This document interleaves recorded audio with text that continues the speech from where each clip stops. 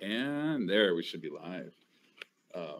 Yeah, it looks like you got 4 people in the Make chat sure right now. you mute your YouTube. My YouTube didn't start yet. Yeah, that's a good idea.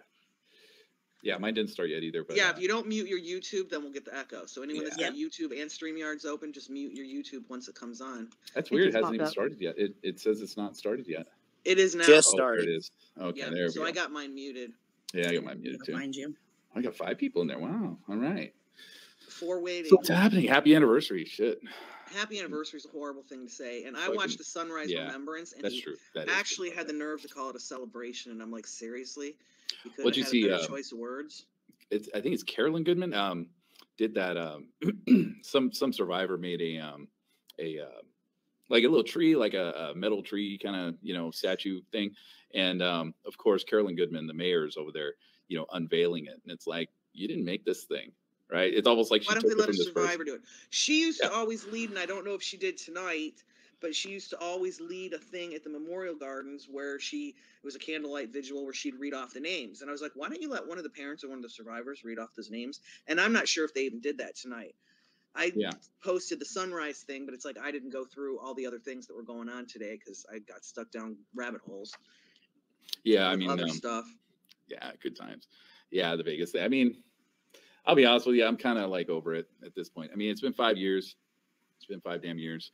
I think the first 2 were pretty exciting there, but I'll never be over it. I'll dig probably till I'm dead. But being that I have lung cancer, that probably isn't that far down. Yeah, don't. I'm hoping I made it 7th or 8th anniversary. Don't say that. It's like we're glad you're still here. Jeez. I was worried with that surgery when they took my lung. I was really scared then, but now that I've like gotten more recovered, it's like now it's just like, okay, every 3 months I go get checked and wait, for the time bomb to tick. But yeah, I'm actually due next week on the 8th. I think I go for my next check. Oh, okay. So they'll tell me if it's spread.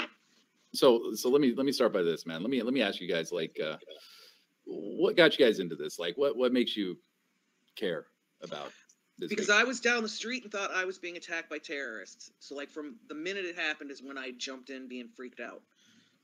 Yeah. I never believed that night when I was watching it, and Lombardo at 1:30 in the morning stated 1 shooter, all done and over with, and I'm still down the street scared shitless because I have to get on an airplane in the morning, thinking the city's being attacked by terrorists.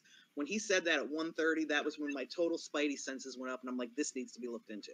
So that's kind of how I basically got stuck in this or jumped in this and won't leave till I figure it out. I'm having some audio issues. Where's that coming from? Yeah, what is that? Oh, that was Nick. Away. Okay. I don't know. Everyone muted, so I don't know. It's my damn fan in the background. My bad.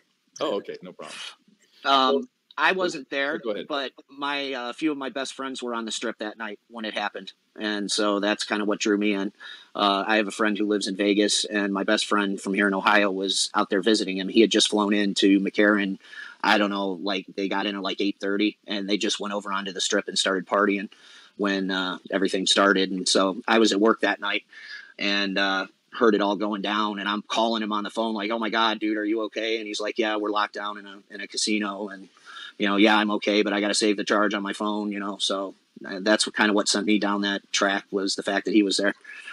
Oh, okay. So you knew people that were in Vegas. What about you, Angela? What got you into this? Hold on. Oh, I think we lost audio on Angela. That's not possible. I'm the only one that talks as much as her.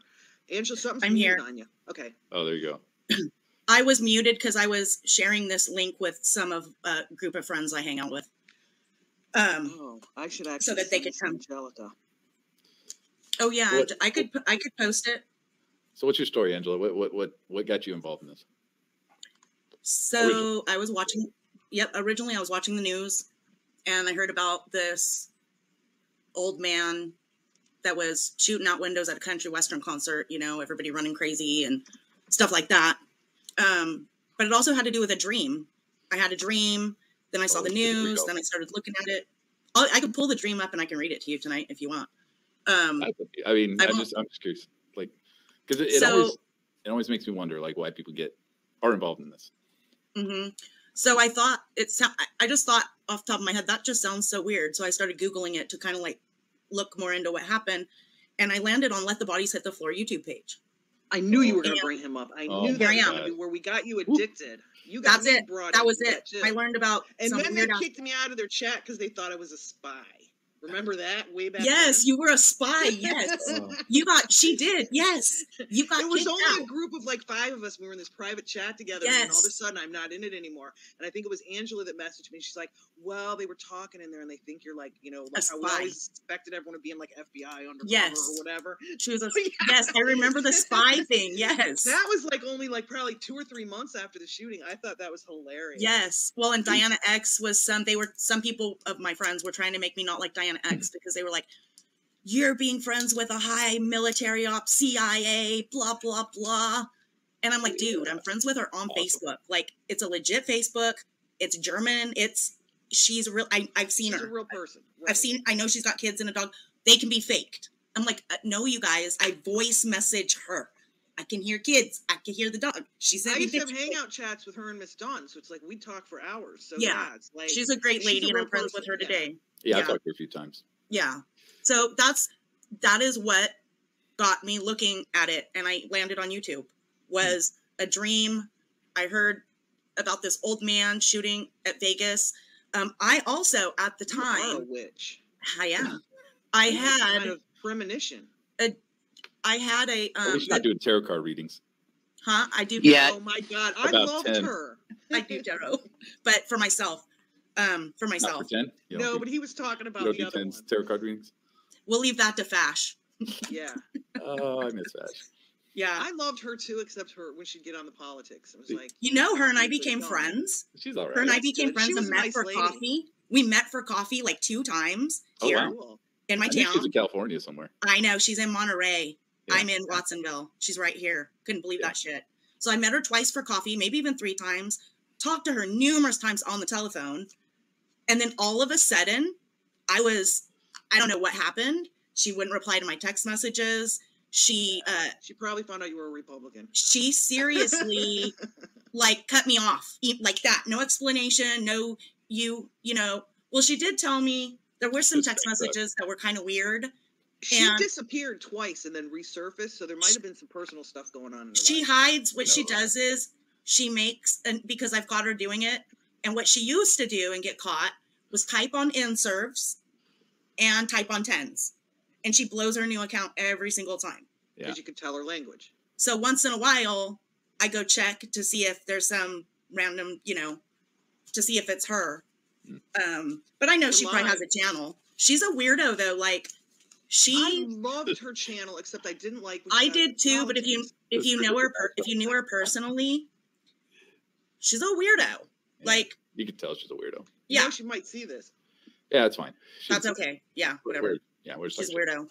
Okay, so let's go around. Diane, yeah. You haven't said nothing. What got you involved in this? Well, I mean, I saw it on the news, and I'm kind of a true crime junkie, so I just started looking into it, and just seeing the videos and like hearing the gunshots. I mean, I really felt like it was not one shooter, right? And my thoughts and perspective have evolved since then, but that's how it started. Now, did you watch the news, or were you already on YouTube? I mean, I had YouTube, but I was very rarely on it. I watched the news, but started looking up videos on YouTube. Okay. And got sucked in. Right. Yep. Angelica is here. Do you want her to come on with the link with us? Good. Yeah. I just sent her the link just for the chat, but no, send it to her. Yeah. Yeah. She's great. So Matt, what's up with you? Yes. How'd you get involved in this? Well, it's kind of weird, but there was somebody that I was on Hangouts with, and he was doing a live stream, and I was at work one night, and I saw the notification, and so I clicked on it, and I was listening to this guy that I talked to, and he just briefly mentioned the Vegas shooting, and he said that something doesn't seem right about it. He said he can't put his finger on it, but something just doesn't, click. Yeah. And that had me thinking, so I'm like, okay, I'll check it out when I get home. Yeah. And after that, I got on YouTube and started watching videos and on it ever since. You got hooked on it. Yep. Just like everybody else did. I don't know. I think I've told my story in parts. but I don't know if you guys want to hear it because it's long. Sure. Well, I concised mine down to a minute, and I'm a blabbermouth, so you can summarize. No, it's tough, man, because I know because you had the friends. Yeah, I have a lot of friends over there. I mean, you know, and living in Southern California, you can't walk by people without tripping over somebody that knows somebody that was there or something. Right. You know, so you know, and of course, Paddock owned a bunch of property out here, which is it's interesting. But the basically, you know, when this all came about, I didn't find out about it until the morning after. But the basically, when I was at work one day, and some guy comes up and tells me I got to cover him because he's going to a country concert in Vegas, right? So I knew he was there, you know, my partner at work. And so, you know, when it all happened, the first thing I did was I texted him. Now, there's a couple of girls. One was really kind of a best friend of mine. And she was getting her nails done one day, a couple days before, because she was going out of town. And so when this all happened, I'm like, son of a bitch, man, this girl loves country music. I'll bet you that's where she went. So, you know, I called the one dude, said, hey, how you doing? You okay? He's like, yeah, you know, we got out of there. You know, we ran out and, you know, family's good. We're driving back from Vegas. Fuck that place. Never going back. You know, and then the friend of mine, you know, her and her sister were out there with her niece and her daughter. And so I texted her, and the only text I got back was, oh my God, there's blood everywhere, people dead everywhere. We're on our way back. It was terrible. Okay. So, you know, that got me on this path of looking for videos, trying to figure out what went on and what happened, and trying to find, you know, really literally people in the crowd. Later, I found out that those sisters, one of them you can hear screaming. Twins? Yes. Yeah. Well, they're not twins. They're, yeah. But, you know, these sisters, these girls, I said one of them was a best friend of mine for a very long time, and we'd fallen out of touch at this point. But you know, this kind of got us talking again. And you know, I went on I think it was the 2-year anniversary or the 1 year. I don't remember. It was one of the anniversaries. The one sister went to it, and they sent me a link to a video that we've all seen from from the bleachers. In the bleachers, you can hear a girl screaming, and she's screaming the name Sarah, and it's the one where you have two guys carrying a dead body, and they're carrying this dead girl from towards the stage, and they're carrying her to the bleachers. And, you know, you see a pair of boots come down from the bleachers and help these two guys, because, you know, the one guy's yelling at the other guy saying, grab her fucking arm and shit like that. And I think we've all seen that video. And it was civilian footage. And the pair of boots that came down to help drag this body up was one of the sisters. It was what was my best friend's sister. And dragged her up, put her in the bleachers, and you know, this friend of mine sat with this dead person in the bleachers, and the voice you hear yelling that name is her, you know, because she's yelling for her niece who was watching her daughter in the crowd. Now you think she's yelling for her daughter's name, but no, she's yelling at the niece because the niece was older and she's watching her daughter, and they were up there towards the stage. They were buried in the middle of all this shit. I ended up going on their Facebook, looking up the Facebook, and she had video of her daughter saying goodbye to mom and dad. And oh, how sad. You hear the shooting in the background. And yeah, it's hard to watch, you know, and that's kind of got me. That was kind of during the phase when a lot of the drama was breaking out, right? So, you know, a lot of that was based off of that kind of anger that was hitting me. And so that was kind of going through a lot of that. And then, you know, so that was their story. And like I said, there's actual video footage of them, you know, there. And I didn't know it until that, because all I see is a pair of boots and hands, you know, picking up a body. Didn't realize that was them. And then when I hear the screaming voice, I'm like, oh shit, yeah, I know who that is. You know, and so there was that. And then one day I'm sitting there, you know, it took me, I think 2 years or something to finally admit that, you know, hey, I'm doing this, you know, on YouTube and shit, and talking about this and, you know, dealing with this, looking at it. Someone at work told me, hey, you know, the one guy we work with, he was shot twice that night. And I'm like, you know, I didn't know who he was. I was like, really? You know, like, yeah, you talk to him every night. I don't know how you haven't figured it out yet. And I'm like, I don't know who you're talking about. And, you know, they're arguing with me. Yeah, you know him. You talk to him every night, man. You're always bullshitting with him. So finally someone pointed him out. I'm like, holy shit, him? Really? You know, he's a skinny little dude. And so I went and I'm not gonna say no names, but, you know, I went up to the guy and I'm like, hey, were you there? And he's like, oh my God. He's like, bro, I didn't talk about that until about a month ago. He's like, if you would ask me like 6 months ago, I would have probably said, nah, fuck you. I don't want to talk about that. But, you know, he told me his story, and his thing was he was there, and hey, man, this name's out there, so I'll just say it. He was there with Doug Cotter, and we all see him in, you know, one of the body cam videos, you know, being carted out. And I remember, see, I knew I worked with Doug Cotter, you know, and now everyone can find out who, you know, where I work. But, you know, I knew he was in a different department, but, you know, and there was a fundraiser for him, you know, so there was that. And so these two guys, actually 3 of them, I think, in that group got hit, but one wasn't very serious. So I was dealing with that. And like I said, it's very strange because out here that Vegas is a vacation spot. You know, I know it's a big conspiracy with Brian Shields. Like, oh my God, all these people from Southern California. Well, yeah, shit, it's like 4 hours away. It's our vacation spot. That's where everyone goes. And so it's not that big of a deal. And yeah, so, you know, I had these 2 people that I worked with that were hit, you know, and one of them I knew personally. And then, you know, I was walking out one day and some guy goes, hey, I heard you were doing some, you know, talking about that Vegas stuff. And I said, yeah, you know, he said, well, my niece was there. Oh, okay. You know, again, you know, and I mean, even there were other people that I worked with that were like, oh yeah, my buddy this was there and he was saying this and whatever. Anyway, let me get back to the comments. Okay. So, you know, then this guy tells me, yeah, my niece was there. I said, oh, okay, well, can you find out what the story was? I said, well, the guy she was with died, so I don't know. You know, I'm trying to figure it out. Well, you know, he finally had to ask his wife about the story because he's like, look, I can't ask my niece, you know, this traumatic event and stuff. And it turns out, you know, his niece was there with Frazier, you know, the guy in the wheelbarrow. Brian Frazier. And she was with him. Well, she was best friends with his wife, I guess. So she was with the wife and him when he got hit, you know, and she pretty much knows the moment he got hit, supposedly. And this is all like fourth-hand information. I never shared this before because it's fourth-hand information. And, you know, but yeah, he was saying, yeah, she was, you know, he was, they were running away. They figured out what it was and they started running. And she said she saw him lurch and they just kept fucking booking it and they just ran and kind of lost track of him. And that was pretty much all of that story that I got. So then, make things even better, I'm working with this guy. Well, not working with the guy necessarily, but I was talking to this guy who I've known my whole life, who's known me my whole life. And you know, and he's telling me, he said, yeah, well, one of my friends was there. She got killed. I was like, well, who the fuck is that? And he said, oh, she worked at the Chili's. I used to go hang out with her, you know, on lunch break and stuff like that. They probably had something a little more going on that you don't want to talk about, but whatever. And her name was Rocio Diane. And so he showed me a picture she'd sent him from the concert and all that sort of stuff to show that it was legit. And he asked me, he said, you got any information, man? If you've been looking at this stuff, you know, any idea what happened? And I'm like, well, I can figure it out. I'll look. And so there's been, since that, and that was a long time ago, that was a couple years back. Since that moment, there's been 2 things that I've been trying to do here, you know, mainly.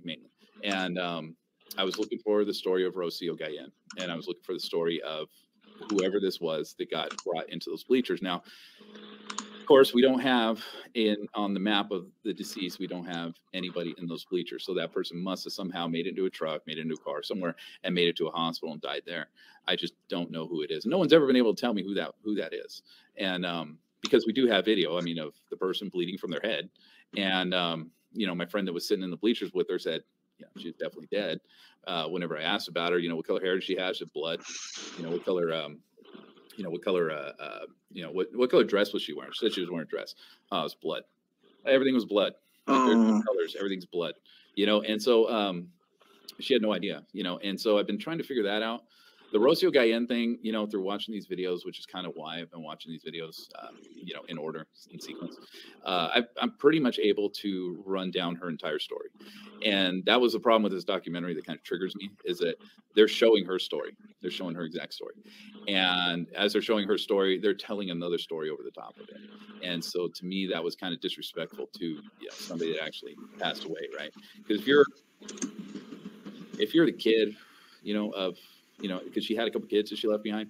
You know, if you're her kid or her husband or something like that, you know, the husband was with her that whole time. And, you know, you're going to watch this. You're going to say, hey, that's my wife. That's my mom. That's, you know, why are you telling this other story? Why are you saying that this isn't her, this is somebody else?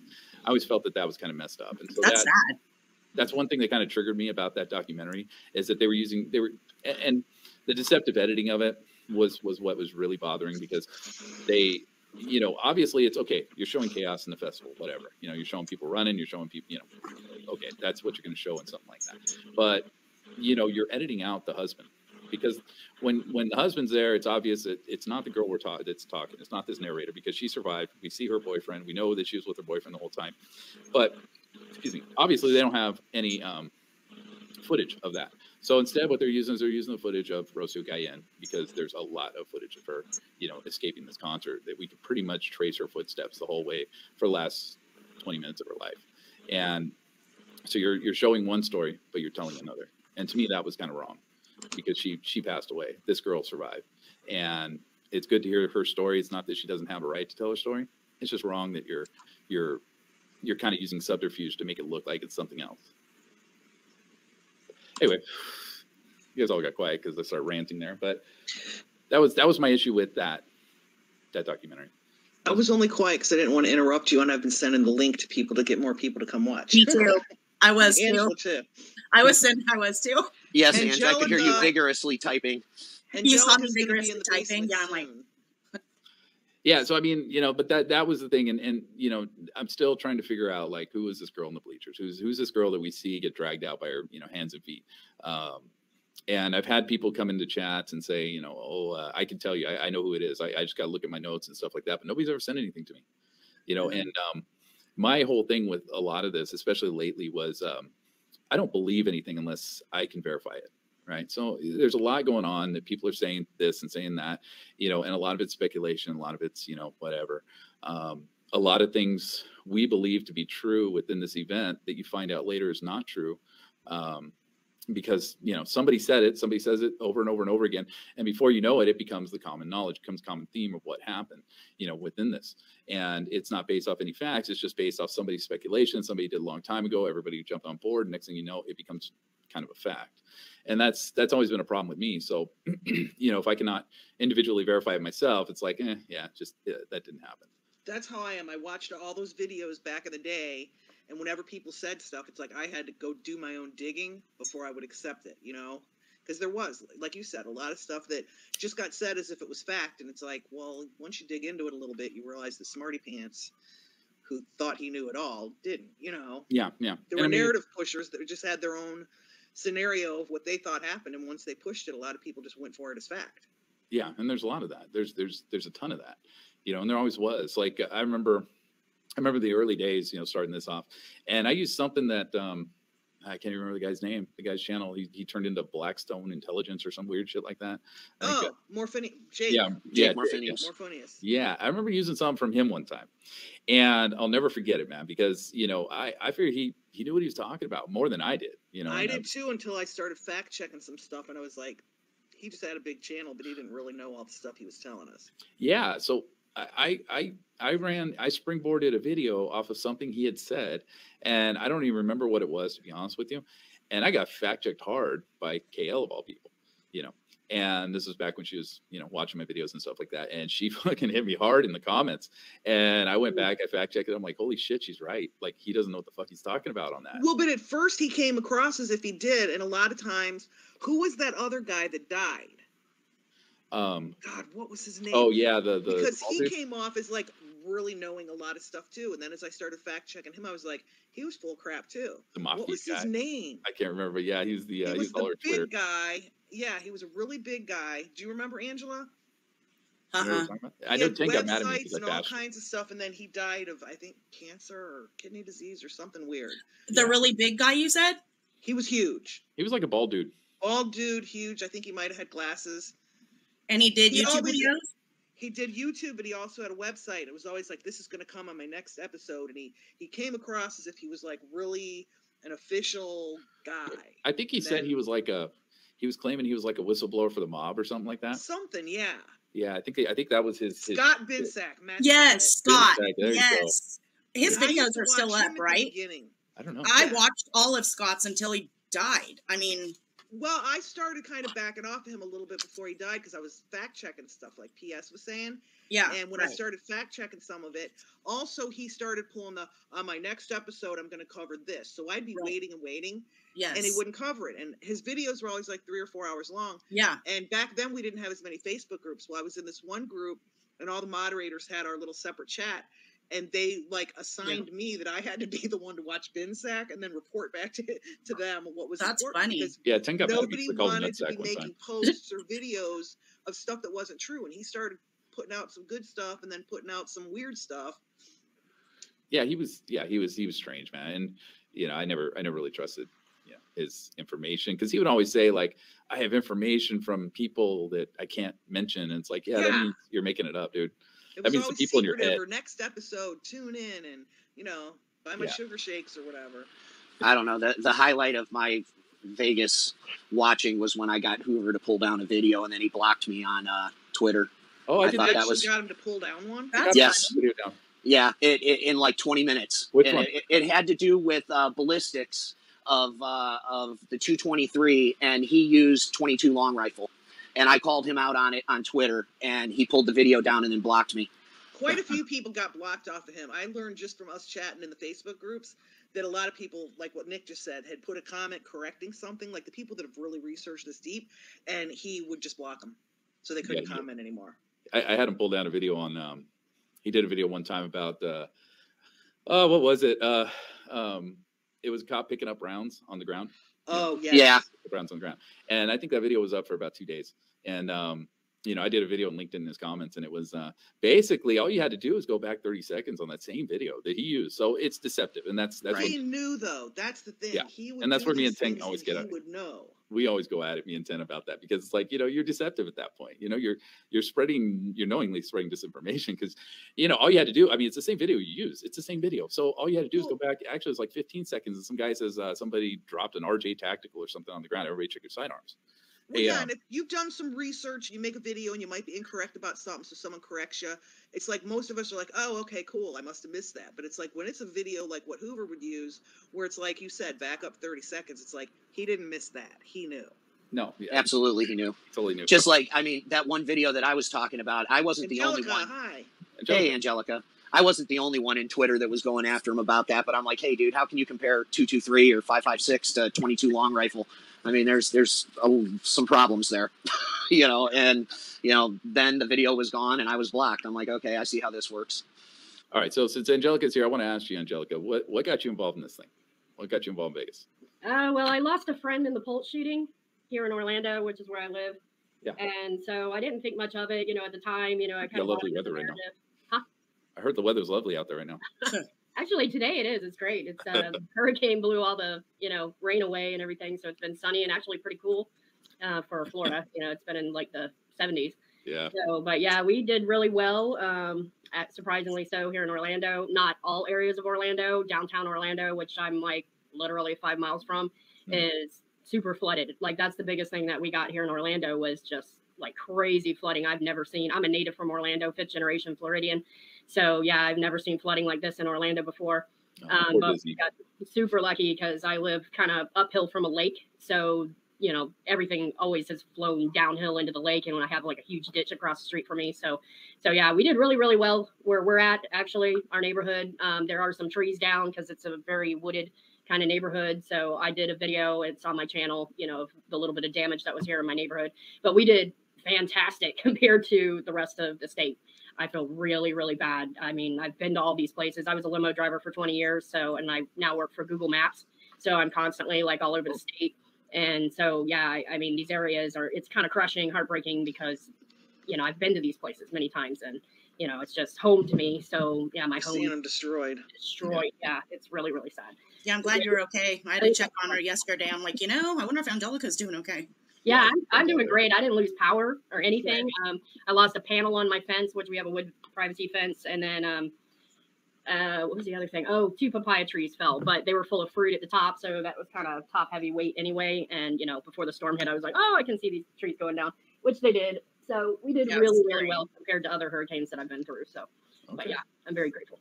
So anyway, yeah, I lost a friend in the Pulse shooting and, you know, I bought it hook, line and sinker, which, you know, typically isn't my style anyway, but, you know, just kind of 2 and 2 added, you know, to 4. So I was like, okay, yeah, it makes sense. But then, you know, and after I started, what got me involved with Vegas was it just kind of came up like in my YouTube feed, you know, like shooting, you know, and so I was like, oh, wow, what's this? Another one, you know? And so I linked into it and then the sheriff out there kept changing the narrative. You know, first it was multiple shooters all up and down the strip. Then it turned into 3 shooters. Then it turned into 1. And, you know, and then the narrative just kept changing out of the sheriff out there. So that kind of, it was like my initial, like within the first few days going, what is going on out there, you know? Yeah. So, and I go to a lot of concerts. I go to a lot of nightclubs. It's just kind of in my blood, kind of like being a biker, you know? My mom's always like, when are you going to outgrow this shit? And I'm like, probably never. I don't know. I may never will. Yeah. You never will. If your friends are going to come visit me again, get back over here. Yeah, I know. Well, that's how I got to meet Angela, was I had to go pick up the Google car in California. So I got to drive it all the way back to Florida, which was an amazing experience. Yeah. And so that's how I got to meet Angela. But yeah, for sure, I definitely need to get back out there and visit you. I love you. And that was your hubby. Yeah, you're out in my area then, because I think Google's Burbank, Mountain View. Oh, okay. Mountain View, California. It's out by LA though, right? No, it's north. It's closer to me. Oh, is it? Oh, okay. Yeah. I know Google has a building out here in LA. Oh, so yeah, Google, UT, all of that's over here by me in Silicon Valley. Oh, okay. So she have a building out here that I think was running like the studios that started Pokemon Go. They were originally out in LA. Right. So I don't know. That's the only kind of reason I know. But they got something out here. So let me ask you guys this, man, since you know got everyone here, and you know, I know it's gonna go into a little bit of weird territory because we don't agree. You know, we're not gonna agree on everything. No, but let me ask you this. Let me ask you this. Like, what are the questions that are still left unanswered within this for you? Like, why they won't answer the FOIA requests is a very big red flag to me. Okay, I can. Didn't I send you that? Oh no, I sent that to Angela. So there's a video by a YouTuber. What the hell's his name? Slightly Sociable.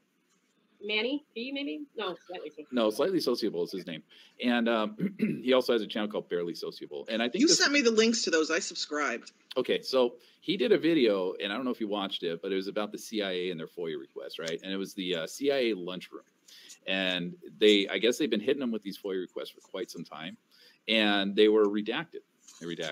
So these guys are like, well, you know, why the fuck would you redact the lunchroom complaints of the CIA and the cafeteria at the CIA headquarters, I guess? And eventually they unredacted them. And the shit they were redacting was amazing. It was absolutely amazing. It was like, you know, somebody complaining about the grape tomatoes and stuff like that in the salad. At one point, there was somebody that was like losing their minds over the tater tots that were or the hash browns that were being, you know, served at breakfast time because they were from Carl's Jr. or I think it was Carl's Jr. and not Dunkin' Donuts as promised. I mean, and this is all stuff, right, that's redacted. This is all stuff that at one point was redacted by the CIA. And then eventually it got declassified, unredacted, and sent to these people.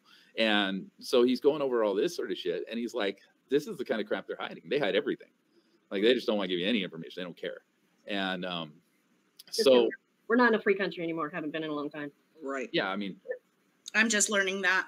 Well, I think the FOIA system is broken, you know, and the deal is like these guys have information. They have information. They don't care about me or you because in their minds, I mean, and this is, I guess, politics. We're bleeding into politics, you know, and I guess in the grand scheme of politics here, you know, you work for them. They don't work for you. And that's the way they see it, you know, for the most part. That's not how it's supposed to be. That's not how it's supposed to be. That's not how the country was set up and all that sort of stuff. But that's kind of what we're running into. And, you know, and you know, in my environment, I've dealt with small time politics, very small time politics. And it's the same thing. You know, they're like, yeah, these people work for us. We don't work for them. You know, that's why it's the other way around though. Yeah. And so that's not how we're supposed to operate. But, you know, there's a difference between what's in black and white and what's in reality, you know? And so to me, it's like the FOIA stuff.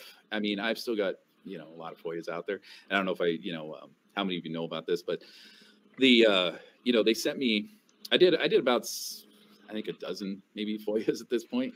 And one of those groupings of FOIAs, man, one was I wanted Paddock's gambling records. I wanted his bank statements, and I want all text message data from the 3 phones that were found in the room. You know, and so they sent me back, you know, two of those, you know, was the FBI sending me back a letter saying, you know, oh, it's going to go in the vault. Don't worry about it. It's none of your business. And the third one, I got a letter from the Department of Justice. And I'm like, that's weird. You know, so yeah, you showed me that. Yeah, I messaged everybody, you know, and nobody's seen one of those before. Nope. I even did a video on that. And so it's like I got a letter from the Department of Justice, not the FBI. And I know they're the same for the most part, but they're different departments. So why does the Department of Justice want to know who I am? And it's only for the gambling records of Steve. It was freaky. Yeah, it's the gambling records, right? So why do you guys want to know? And the way it's written is really screwball, because I don't know if they sent the wrong form or what happened, but the form says something to the nature of we need to know who you are in case we are letting go of information that may implicate somebody that is included in the process of FOIA requests or something of that nature. Something really strange. And so my first thought was, well, I mean, what's Paddock got to do with your people doing the FOIAs? Like, I don't understand that. Like, you know, and if I'm not going to take it verbatim, well, I mean, why the hell is the Department of Justice even getting involved in this? Why do they care? And why is it just gambling records? It's not even bank statements. Bank statements, they said, you know, we're looking into it, I think, was that one. I believe the text message data was something they said that was going to go in the vault or something of that nature. So to me, you know, as far as the FOIAs go and them hiding information, I think they always do. And I think they probably, you know, it's a possibility they do it because it's like they'll hide everything. That way, when it's something, you know, they can say, well, we just hide everything, dude. Like, well, they're burying stuff in the vault too. I got a link right before we went on. I haven't been able to dig into it yet, from Rick, one of the survivors. Yeah. And he had found something, or someone had sent him, and it was a link to the vault on gun stuff. And it was like a lot of the stuff, it's like, oh, I didn't see this before. Diane said she had to go, you guys, in the private chat. Oh. And it's like 399 pages of redacted stuff. So it's like, I haven't gone through it to find out, like, what is the significance of it yet. Yeah. But Rick had already read it all, and he's like, you got to read this. You got to read this. But yeah, it was right before we went live, so I haven't had a chance to dig yet. You should see all these links that I have saved to my phone in relation to Vegas. Like, I have a page that's covered with these links that I've saved, and most of them are actually opening. Wow. Yeah, I know there was some old links you sent me at one point that, we're no good anymore. So I was supposed to be there in Vegas today. Yeah, you got. I wonder why you were home already. Yeah, I didn't want to drive down there. Oh, dude, I am so disappointed. I was supposed to fly in on Wednesday. And then, you know, the hurricane came, so it got bumped to Thursday, and then Thursday got canceled, and then Friday I was supposed to actually fly into Philadelphia. Talk about around your elbow to get to your ass, but I was supposed to fly up to Philadelphia and then across to Vegas, and, you know, 10 hours worth of travel time. But whatever, to me it was worth it just to be there for the first. And, you know, I had already made arrangements with Corey Langdon to pick me up, and, you know, every time I go out there, I hang out with her. I love her. She's such an amazing person. Yeah. You know, the taxi cab driver, for those who don't know who Langdon is. But yeah, we're super close now. We talk a lot, you know, good friends on Facebook, and, you know, I love her to death. She's wonderful. So I'm kind of heartbroken because she put a post today that she wasn't going to go to any events because, you know, I know why. She messaged me and she was like, I have no peer support, so I'm just not going to go. So anyway, you know, and so, yeah, I was supposed to be there, super disappointed, you know, and then I just canceled the whole damn thing because I was like, if I can't be there for the first, then I'm just not even going to go. So, you know, I plan on going out there probably in the next month or two anyway, just because, you know, I was like, yeah, I usually do once a year vacation. I've made a ton of friends out there, you know, since this event. I've never been to Vegas before. But then, you know, after the first year, on the first year anniversary, I was like, I have to go. And then I've been every year since. The first year I went, I was with Sleep Dep and, you know, Chris. And so Sleep Dep and I stayed in the same place together. And then we walked around and did all this investigating, did some videos together. That was the second anniversary. Oh, yeah, the second one. Yeah. And so I was supposed to meet you for the third, right? Yeah. And then I canceled the week of because my daughter reminded me. Angelica made all my reservations for me, did everything. I didn't know Sleep Dep, but she knows him. I mean, they've met many times in person. And then my good friend Edward, he's met him several times. So I they hang out. They live by each other. And so Sleep Dep, I offered him to share a room with me because I'm like, we can split a room, you know. And yeah, he was crazy. He was going to sleep on the street. And I was like, no, dude. Yeah, him and I were going to share a room one year. Yeah. And then I canceled at the last minute. And I felt bad because, like, him. So I went ahead and I paid for his room because we were going to have it. But then what he did was he found somewhere else that he was going to visit his girl at or something. And it was, like, way cheaper than what we were going to originally pay. So I paid his whole room because I felt, you know, it's like, it's not his fault. I decided the week of I'm not going. You know, because my daughter's like, Mom, you know, you're going to have to wear a mask getting on the plane. And I already have plane issues. Like, I am severely distraught over putting my foot on the plane. I was going to make myself do it, but I'm like, I can't do it with wearing a mask. I just can't. Yeah, well, I cheated. I wore the face shield thing. Yes. Because I refused. I mean, the whole time here in Florida, I was just like, not doing it. I mean, the first month or so, Yeah. I was like, yeah, okay. You know, I was scared and concerned, just like everyone I else. flew last week and they didn't make us wear Yeah. masks. No, Yeah. that's over. That's been over for a while. Last The year, plane? You don't have to wear one on the plane anymore? No, I did it not last on year. Frontier Airlines. Yep, no, not on Frontier. I flew last year on Frontier out to Vegas, and It's not a federal thing anymore. So yeah, no. Well, my parents were in Greece, and they were flying back from Munich to Chicago, and they had to wear masks. Well, yeah, that's international, yeah. right? Yeah. But I think federal the federal thing ended, I think, earlier this year, if I remember right. Okay. Like Yeah, it did. February, somewhere around there. Yeah. So yeah, I don't think you have to. Hi, Angelica. Hey, Matt, how are you? Good. That's good to know. Glad you're okay. Yeah, I'm doing great compared to others. I have power. There's still a lot of people here in Orlando with no power, no internet. You know, that Yeah, I got a friend that's down in Fort Myers, and he lost power and had some damage to his property, but I mean, not too much. But yeah, there were people. Fort Myers Beach is trashed. So Yeah. Oh yeah. Have you seen the video? Like the guy swimming in his 4th floor hotel room. no, I didn't see that. That's how high the water was. I heard there was sharks going down the streets. Is that true?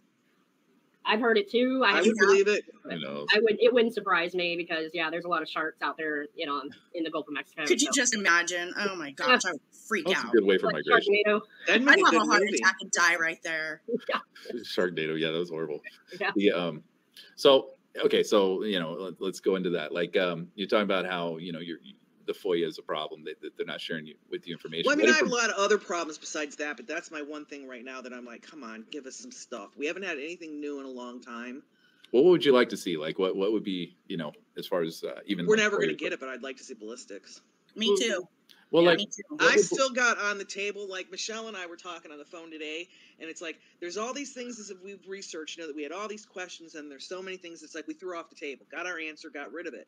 But there's still these couple of things that probably aren't what happened, but you're not taking it off the table or ripping up that sheet of paper yet until you get the information. And with the ballistics, it's like one of the things, and I know, P.S., you're going to not like this, but no, go ahead. One of the things that is still on the table for me, and I'm not like 100%, behind this, but it's like the multiple shooter thing up and down the strip at the other hotels. Shut up, I see you laughing. So I want to see ballistics. I want to see every one of those bullet holes that went in those victims and survivors actually match the guns in his room. And it's like, I'm not going to be satisfied 100% and ready to rip off my multiple shooter thing and throw it in the garbage. And that's just one of my things. It's like, well, the closest, I'm sorry. The closest we got to any ballistics was them in the FIT report releasing how many rounds were shot from each rifle, correct? Right, but we never got anything from the victims in the venue. And we had one survivor say the hospital pulled a 9mm out of her husband. And the doctor let him take him home, which I thought was weird that the doctor would let him take him home. But this girl was on Farmer's Channel, and then, everyone went and attacked her, and she kind of disappeared. And it's like, he attacked her. Wait a minute. Well, that's true. But it's like, I was upset because this girl fell off the face of the earth, and it's like, I kind of wanted to question her and hear more about this 9mm. Yeah. Right. It's like, I still have multiple shooters on the table. And I know Angelica does too. And it's like, I'm not saying, oh, that's what happened or that's where my research led me. But it's like, I'm not satisfied yet that I can crumble up that thing and throw it out the window. All right. Well, let me speak here. I did the 911 calls. Yep. And there were so many, hundreds from 17 different hotels, and so for me, and then listening to like the VIP check-in counter at the Paris, who the lady was calling, she worked there at the Paris from the VIP check-in counter. And she straight up said, a lady just got shot in the head right in front of me and she dropped to the ground and I think she's dead.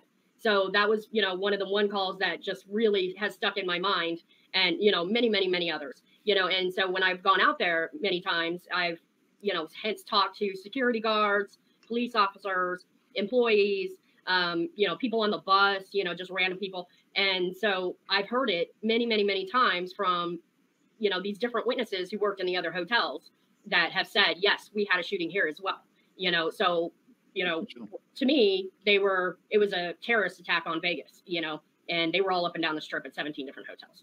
Not a doubt in my mind. So, I also, Sleep Dep and I, when we went to the MGM Grand, I have a video of it. Hey, Michelle's here. I just sent her a text. We found bullet strikes in the walls at the monorail station. The MGM monorail station, there's bullet strikes in the walls that they obviously freshly painted over. And then on the 911 calls, there's security and a tram operator who, called in and said, we have 2 people shot in the leg. One's passing out, who, were shot here on the monorail platform. So if you're shot in the leg, you're not going to run, you know, that many blocks. And then to get to the monorail station is not easy inside the MGM Grand. You have to kind of. You did all of that. You showed it on video.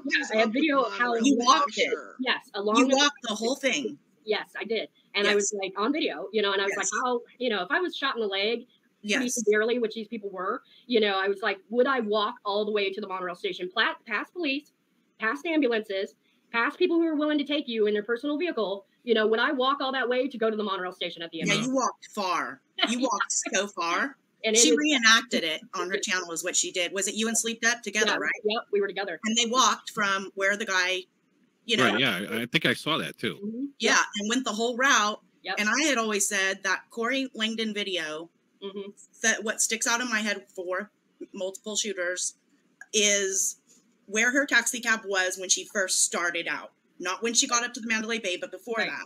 Right. Right behind and up above, it's as clear as day.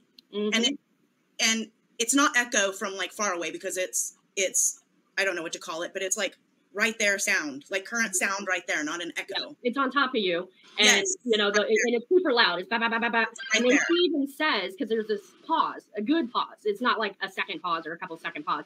It's a good pause, and you hear it real far away. Pop, pop, pop, pop, pop. And she says, now it sounds like it's coming from further away.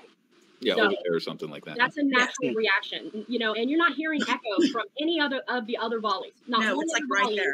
I don't know about y'all, but did you ever feel that the cadence to those shots in the Corey Langdon video sounded a little different than the ones that we heard in the other videos? Yes. Oh, yeah. You'd have to match that up.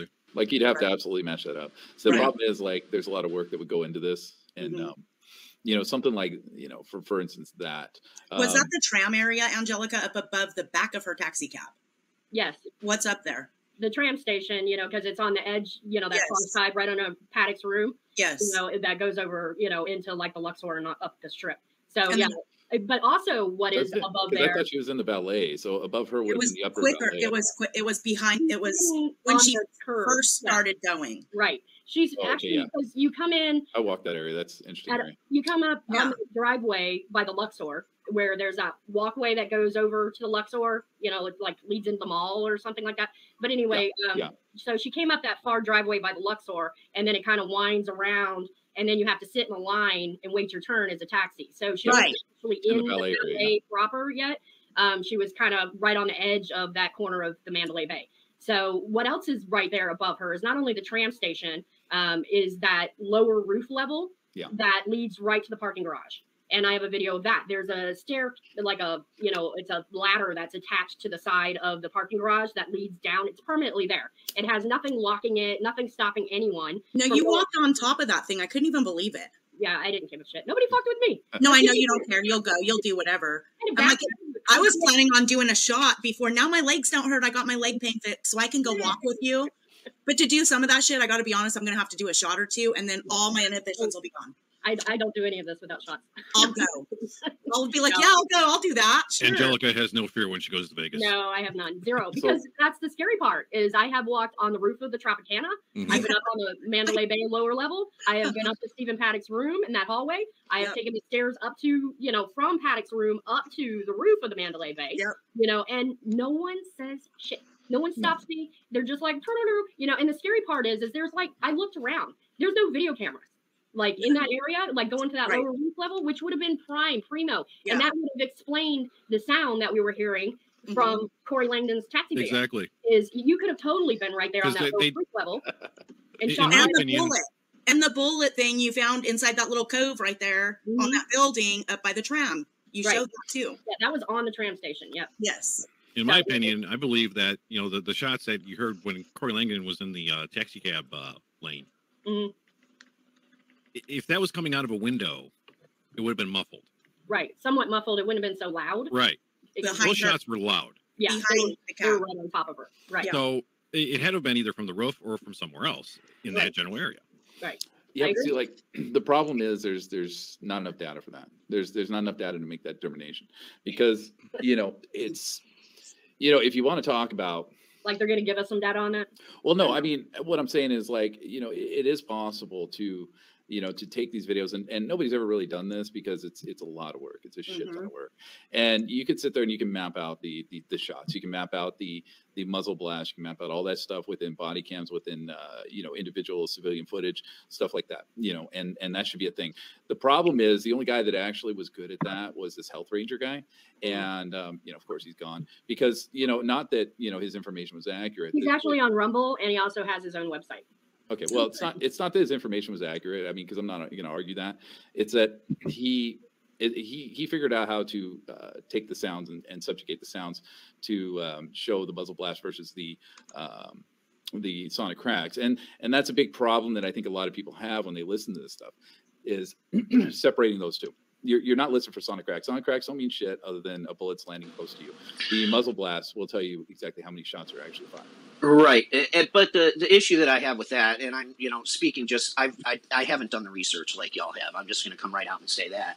But from my understanding of firearms, and those weren't sonic cracks. Okay, the echoes could have been sonic cracks that were heard secondary, but that sounded like a regulated automatic firing weapon. When you fire a AR-15 with a bump stock, or when you fire a fully automatic weapon, the rate of fire is regulated. Okay, when you bump fire an AR-15, the rounds per minute tend to speed up the longer you shoot because of pre-detonation, because it's not regulated like on an M4 or an M16 or something like that. The cadence to those shots, and we were hearing those are muzzle blasts. Those aren't sonic cracks. There's a cadence to those shots that sound different than anything else that I've heard in any other video. Yeah, but what I'm talking about here is we do hear sonic cracks in the venue. You know, obviously, you know, at least we do hear, you know, the bullets going overhead, and we hear from a lot of the body cams as well. You know, and a lot of people will count the rounds that are being fired by the sonic cracks as opposed to the muzzle blast itself. Well, sonic cracks, there's a problem there, because if you're standing in one spot, this guy's firing erratically with what he's firing with. And, you know, some shots are going to go high, some shots are going to go wide, some shots are going to go all over the fucking place. And, you know, some of the sounds are actually going to be, you know, muted and muffled by, you know, surrounding, you know, things, which you're going to say it's a flat concert. You know, how the fuck does that happen? You know, some of those rounds were actually hitting behind the bleachers, right? So, you know, all these bodies in the bleachers, well, you think that's going to probably fucking muffle some sound, do some things to that as far as the actual sonic cracks. Now, it's not going to muffle the muzzle blast, of course. But the muzzle blast will tell you exactly how many rounds being hit out of that fucking window, as opposed to listening to sonic crack of somebody who, you know, 30 rounds hit near them, and then the next 10 hit across the street somewhere. Right, I totally understand that. I'm just speaking of the Corey Langdon video. I understand from the perspective of being in the venue, depending on where he was aiming and depending on where those bullets were going, will depend on what you heard, whether it was a sonic crack, whether you heard the buzzing bee going by your head or whatever. So if we break down the Corey Langdon thing, tell me this. If, let's say, a guy's firing a gun directly out the window, and that's going to make a certain sound, right? Let's say he picks up another gun and he starts firing from 10 feet back from the window. That's going to make a different sound, right? Sure. So that's the problem, is that we don't have the information, right? You could be right, you could be wrong. You know, we don't have that kind of information. So I mean, it is speculation. But from my perspective, you know, there is a definite difference in cadence, being that she's directly under the window. She's not going to catch any of the sonic crack. I believe the secondary, the echoes that were heard of the secondary shots were the echoes of the sonic crack coming back to her. But, you know, the actual shots, they just, to me, had a different cadence to them. You know, they didn't sound like somebody who was bump firing an AR-15. Okay, I have the video pulled up for Corey Langdon. Do you guys want to hear it? Sure. Sure. Oh, yeah, I was going to pull it up too, but yeah, go ahead. I don't know how to share this with you. I'm just going to do it. So she can put it back here, and then you'll have to share it to your screen. Okay. I could probably find it myself. There's a screen share if you go back to your StreamYard's place. Okay. And once she puts it up, then you just have to click on share screen and it'll go up. I got the review journal version of it. No, go to Corey Langdon. I don't know if you guys can see that. She's got the actual original from Corey. Yeah, you can go to her channel too. Just go to Corey Langdon channel, and it's called Official Corey Langdon Taxi Video of Las Vegas. Is anybody doing it? I'm trying. Yeah, I'm getting it too. But Okay. I pulled it up on my phone, and I thought I could. I put the link to Michelle's TikTok. This is so not where I thought this was going, but all right. Bay, and it's on the live stream. Oh, whoops! I don't want to do that. Okay, hold on. You can get it first. Let's see. Sorry, didn't mean to sidetrack. Oh no problem. I was kind of going off of the off a little bit there, but let's see. It's all your fault, Nick. Mm-hmm. I'm used to it. I'm used to it now. Yeah. And I know this area. I know this area really well. There we go. I got it. I got video of that area.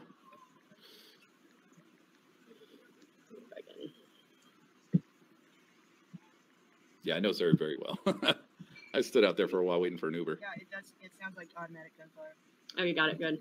Yeah, it's going. The resolution.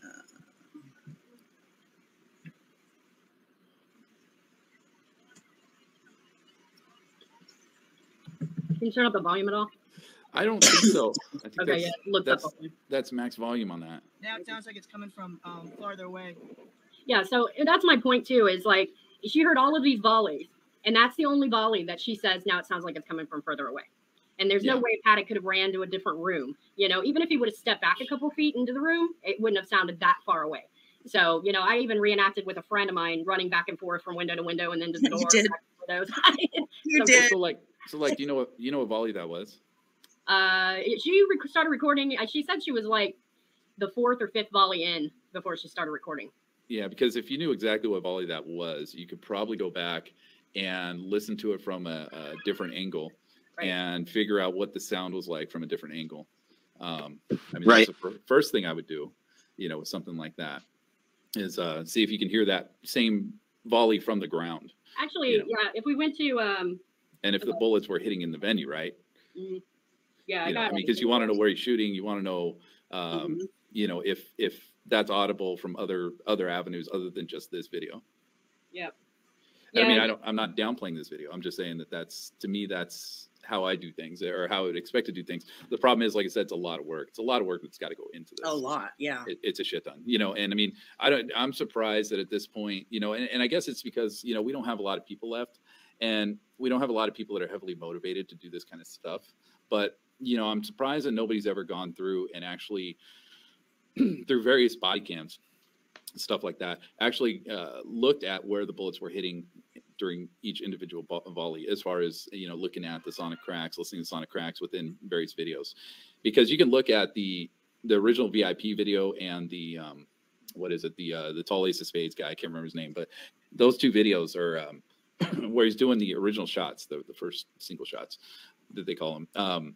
You know, with those, you can hear some of those sonic cracks on one camera, but you can't hear them on the other, which means that there's some sort of blockage there of sound, or it's just landing too far away. I had my friend come over, I think on the, one of my friends came over, we were going to do a live stream one day, and then, you know, drama broke out online on this stuff, and we just didn't do it. But I was asking her, I played that video for her, and I'm like, you know, where were these bullets landing? You know, and she said behind us. And I was like, you know, all of them? She's like, no, not all of them, but there were bullets landing behind us during that first original, you know, shots that he was shooting. You know, we could hear him land behind us. Now, I don't know, again, that's, you know, secondhand information. That's somebody that was actually a witness there, and it's somebody going off a memory of 2 years or something of that nature.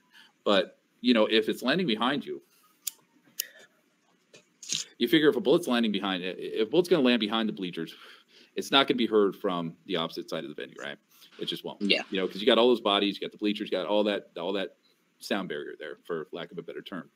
But you got a lot of things blocking the sound, and then you're not going to hear it from the opposite side. I'm surprised that nobody's ever taken, you know, basically taken a map and said, okay, volley one, they were all hitting about this area, man. Because there was somebody who did. I'm trying to find his video. I can't even remember his name. I seem to remember it too, because he used like red streaks coming down at the venue to try to point them out. That was bullshit. That was yeah, that was stupid. Okay, so that video was what it was at the time. It was good for what it was at the time.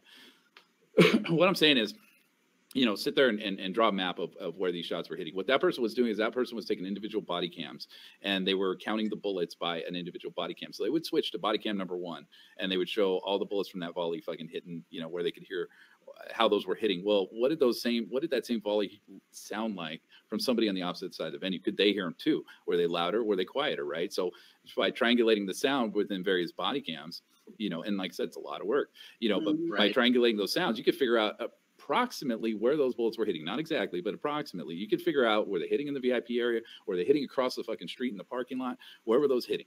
you know, where were each of these bullets fucking landing? And, you know, and you'd have to slow the footage down. You'd have to, you know, do all kinds of stuff with this, and it would take forever to do. Well, on top of that, having the ballistics of knowing where all the bullets hit would absolutely help. Yeah. Well, yeah. I mean, you know, we do have, in one of the reports, we do have where some of the bullets were hitting. We do have bullet strikes down there, and it's mainly based around where the police were around that wall. And but there is an evidence thing showing where I believe it showed the bullet strikes down there in that side of the venue. And then we also have, of course, in the hallway, we know where all the bullets, you know, were striking in the hallway. But the problem I have with sound and stuff like this, like even with the, you know, the Corey Langdon stuff, and you know, I was big on the 2-shooter thing, you know, when this video came out, because I thought, you know, I agree with you. But the problem I have with it is, you know, we don't know. We don't have a baseline. We don't have enough information. So, you know, if Panic was shooting out the window with one gun and then went and picked up another and started shooting out the window from 10 feet away, 10 feet back, well, that sound is going to be completely different. It's going to be completely different. Or if indeed he was shooting at Chuck at this time. And that's why I'm saying it's important to, you know, for something like this, it would be important to, you know, listen to it from a second angle within the concert. Say, this is the exact time I should be hearing these shots. Am I hearing these shots, or am I not hearing these shots? If you're not hearing those shots, then you can say, okay, was he shooting down the hallway? Right. That was going to be my next question. Are we hearing the shots of him firing down the hallway? But see, the thing is, we don't know what that would even sound like. We have no idea, and we're never gonna, because there's no way someone's gonna bring a gun in there and start shooting and recreate it. Right. Yeah, there's no way to recreate any of this. Yeah, you're definitely not recreating that scene. So, you know, that's my problem. That's when I deal with this video here, the Corey Langdon stuff, and I watch this, you know, I mean, I'm this is like one of the most important, I think, videos within this this whole thing, and this is what created Shuck, I believe, you know, because Shuck came out, you know, pretty shortly after everyone started saying 2 shooters because of this video, and they used that to you know, basically debunk the idea of the shots not sounding as loud, but deter, not debunk. I get that they constantly try to debunk everything. But. Well, I mean, you know, okay, whatever word you want to use, that's fine. But, you know, I'm not saying debunk completely, but, you know, things get debunked and they get whatever. I call it taking an honor off the table. Yeah, I mean, it just added Chuck into it, you know, and so, like, I always had questions. Got added as an after effect, not like a during effect. You know, oh yeah, he definitely was. Him, you know, during the shooting, you know, in Campos, you know, with his I think I got shot in the leg by a pellet. That's not how you react when you just got shot by a machine gun. You know, you'd be more panic. You know, there'd be more panic in his voice, and the level of, you know, uncertainty. I don't know, Angelica. On the other hand, I had this discussion with somebody the other day. I think trying to gauge how somebody reacts in a situation like that is not fair. Was me. You had some people down in the venue. You had some people down in the venue that laid down. You had some people that ran. You had some people that just froze. Trying to gauge how different people react. I believe, trying to left their loved ones in there. To me, that was like, I would have laid on and probably got shot too. Trying to gauge how a certain person reacts in a stressful situation like that, or a traumatic situation, is going to vary from person to person. Right. I mean, I might react different than you, than Angela, than Pointed Stick. Right. I get that, you know, being down in the venue, but, you know, him being shot at directly in the hallway. But yeah, I get your point. You know. Yeah, Nick and I have had our own personal discussions. We had one. What was it the other day, right? Not too long ago. Yeah.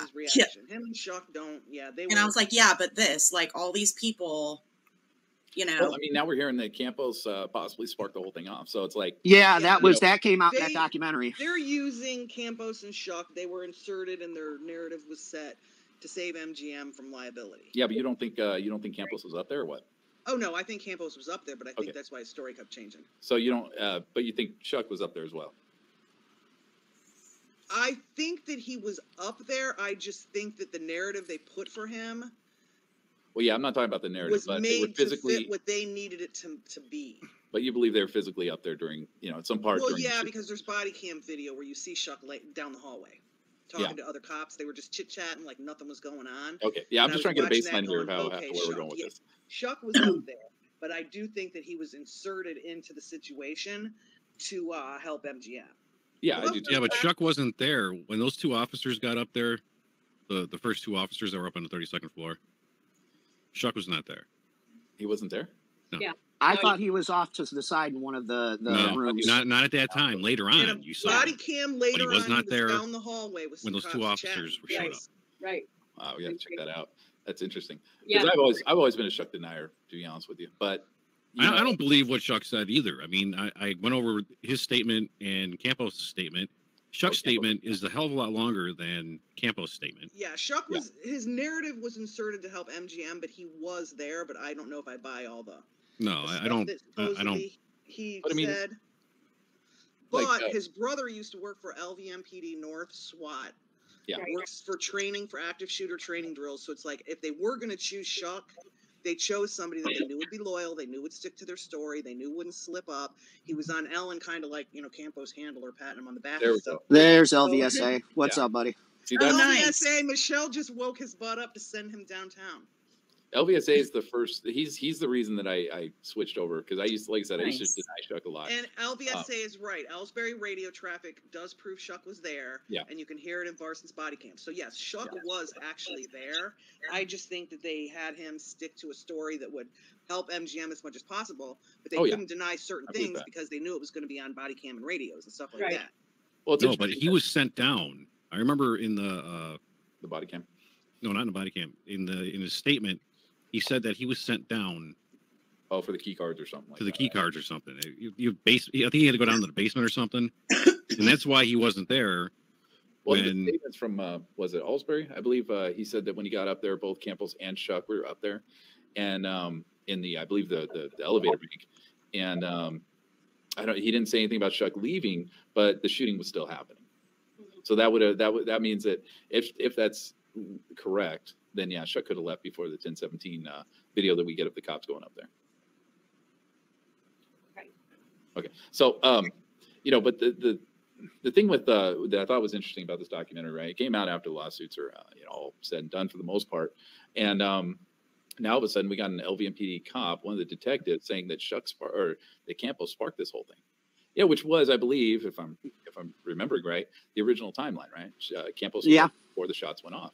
Yes. So now we have a LVMPD cop basically saying, even though it's we could say it's opinion, that the reason he started shooting was because Campos went up there and spooked him, and that sparked this whole thing off. Yeah, well, I've been there and I've come in and out of that stairwell door that Campos was there, and that door does not slam. And that's what he said he was triggered by, was the door slamming, as Campos came through it. And that's, what made him turn and start shooting at Campos. Well, he did have cameras up there, right? So, it's always hard to get somebody to say, like, what do you think that would look like? Yeah, but you remember where the laptop was? It was way behind him, over on the bar. So yeah, but where was it when you started shooting? So, would you go and move it back to the bar and then go shoot yourself in the head? Well, that's what he had was he had the NRAM monitor. The NRAM monitor was movable, and that thing's totally mobile, and it's basically like an iPad, and that's what you saw. The stairwell door is actually in front of the cart, so his cameras would have been. Well, I guess he did have the peephole camera. So yeah, well, he had the peephole camera, and then he also had another laptop in the other room too. Yeah, that was connected to those cameras. But the thing is, like, okay, so the laptop in the other room technically, I think, would be facing the door.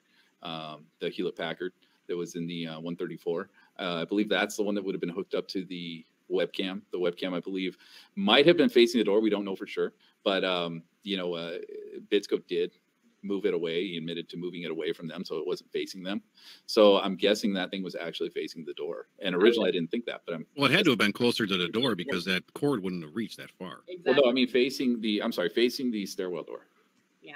Well, either way, Paddock's quite the talented man, I must say, because he was sitting there, pop, pop, pop, pop. Oh wow, let me look at the video. Oh wow, look at this. That's what it does not make sense. Yeah, the correct shots and his accuracy on top of the garden gloves and his slippers. Right. And the running back and forth, it's like that whole thing is just like, okay. Yeah, and you're gonna bring all this, weaponry and and watch your monitors. Yeah, and no ear protection, But those those rooms. Which wasn't found in the autopsy. Yeah, the ear protection is fucking weird. The tissue was in the autopsies. Oh, yeah, I know, but on the videos, like the camera, the pictures we see of Paddock laying on the ground. I don't see any tissue in his ears. But they were stuffed in there, so you wouldn't know necessarily. You never know. I mean, he may have had deep canals or something. Who knows? But in the autopsies, it did talk about the tissues. And one of them was bloody and one of them wasn't, and I can't remember. Yeah, and that's weird that he wouldn't fork out for some earplugs, but whatever. Yeah. I don't know. I don't know one shooter, including myself, that doesn't have a pack of earplugs in their range bag. I've got the big headphones and a couple packages of the little squishy ones. I keep spares in my car. But I've got some in the side pocket of my car too, and big zip ties. I mean, if I ever get pulled over, the cops are going to be like, "Oh my God, she is a terrorist." Right. Yeah, I mean, like, you know, that's a weird thing, but God, it just got completely sidetracked from that. Yeah, and you might want to line your guns up along the wall, near the window where you're going to shoot out of, not be like. We don't know where the guns originated from. Right. And again, we're speculating about a guy who obviously wasn't in his right mind because he shot 1,000 rounds at a concert. Yeah. Allegedly. Well, it's always funny because when you watch court cases, and they're always talking about, pleading insanity or whatever. And I'm like, anybody that does this kind of shit has got to be somewhat insane. Yeah, it's true. Maybe not by the legal medical definition, but it's kind of like, like right now we got the parade shooter going on trial next week. The guy that drove through the Christmas parade. Oh, now he's going to represent himself. That's good. And everyone was in the line going, okay, like, why didn't he just plead insanity? And he's, thinks he's going to represent himself, and he's constantly interrupting the judge at the hearings and stuff. Yeah. So, yeah, that one's going to be a real interesting trial. It starts next week. Was that the one in Wisconsin? Yes. Yeah. All right, I have a question. Okay. So this is a list I went over on someone else's panel. I won't go over the whole list, but why did he need 24 guns and all that ammunition? Because he was going to go longer. Yeah. Really? Yeah. But wait a minute. Why? Okay. Logically speaking, why would anybody need 24 guns to take out people? You would have just needed, sometimes guns malfunction and jam. So if he was really going to take out that many people, he would have been, I'm just saying, devil's advocate here. Okay. If I was going to go do what he was going to do and was planning on taking out thousands and thousands of people because he had all those, unused rounds up there, I would probably have taken an enormous amount of guns too. Because I know how they get really hot, then they can jam and misfire and all this stuff. So I would have been tossing them and grabbing a fresh gun too if I had planned this out. Like supposedly he had all this time to plan it. I wouldn't have done if I planned it out. Forgot his earplugs, but yeah, I would have taken more guns than I wouldn't have done any of the steps that he chose to do. Right. Like it's done simpler than that. Like way simpler. Right. So what you gave me, Truth Seeker. That's not good enough. I'm sorry. But okay. But I mean, 5 or 10 guns. If you take the ARs and those type of guns out on the shooting range, and you've got your tons of ammo, and you're gonna all day long, it's like you will see how hot your guns get and how much they can jam. The standard AR-15. The standard AR-15 is not designed to be fired fully automatic. There's certain things in between the AR-15 and the M4 that are different. The bolt, the gas operating system. Yeah. And so you would take extra guns with you, in my opinion. Extra, well, visually, right. Well, 24 is a little overkill. How many different ammunitions? Yeah, but how many of those were AR-10s? Only about 5 of them, right? And I'd have to go back and look at the fit report. I'd have to go look at the listing again. How many guns did he shoot that night? Was it 14 or 15? 14. That's I cannot believe that. That is so difficult for me to believe. And then he killed himself in like 10 minutes. But Angela, what I'm saying is you haven't been to the range and seen how hot.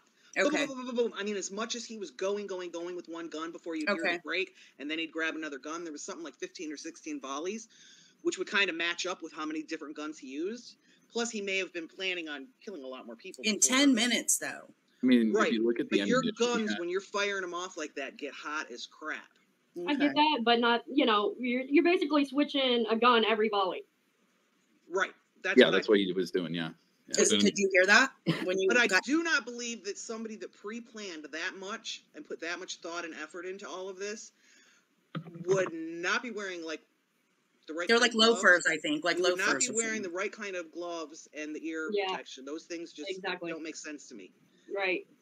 Those garden gloves, you couldn't. I mean, I use those little brown gloves when I'm out, trimming stuff in my garden with scissors, and it's like you can hardly get your fingers to just. Manipulate the scissors the right way to trim your plants.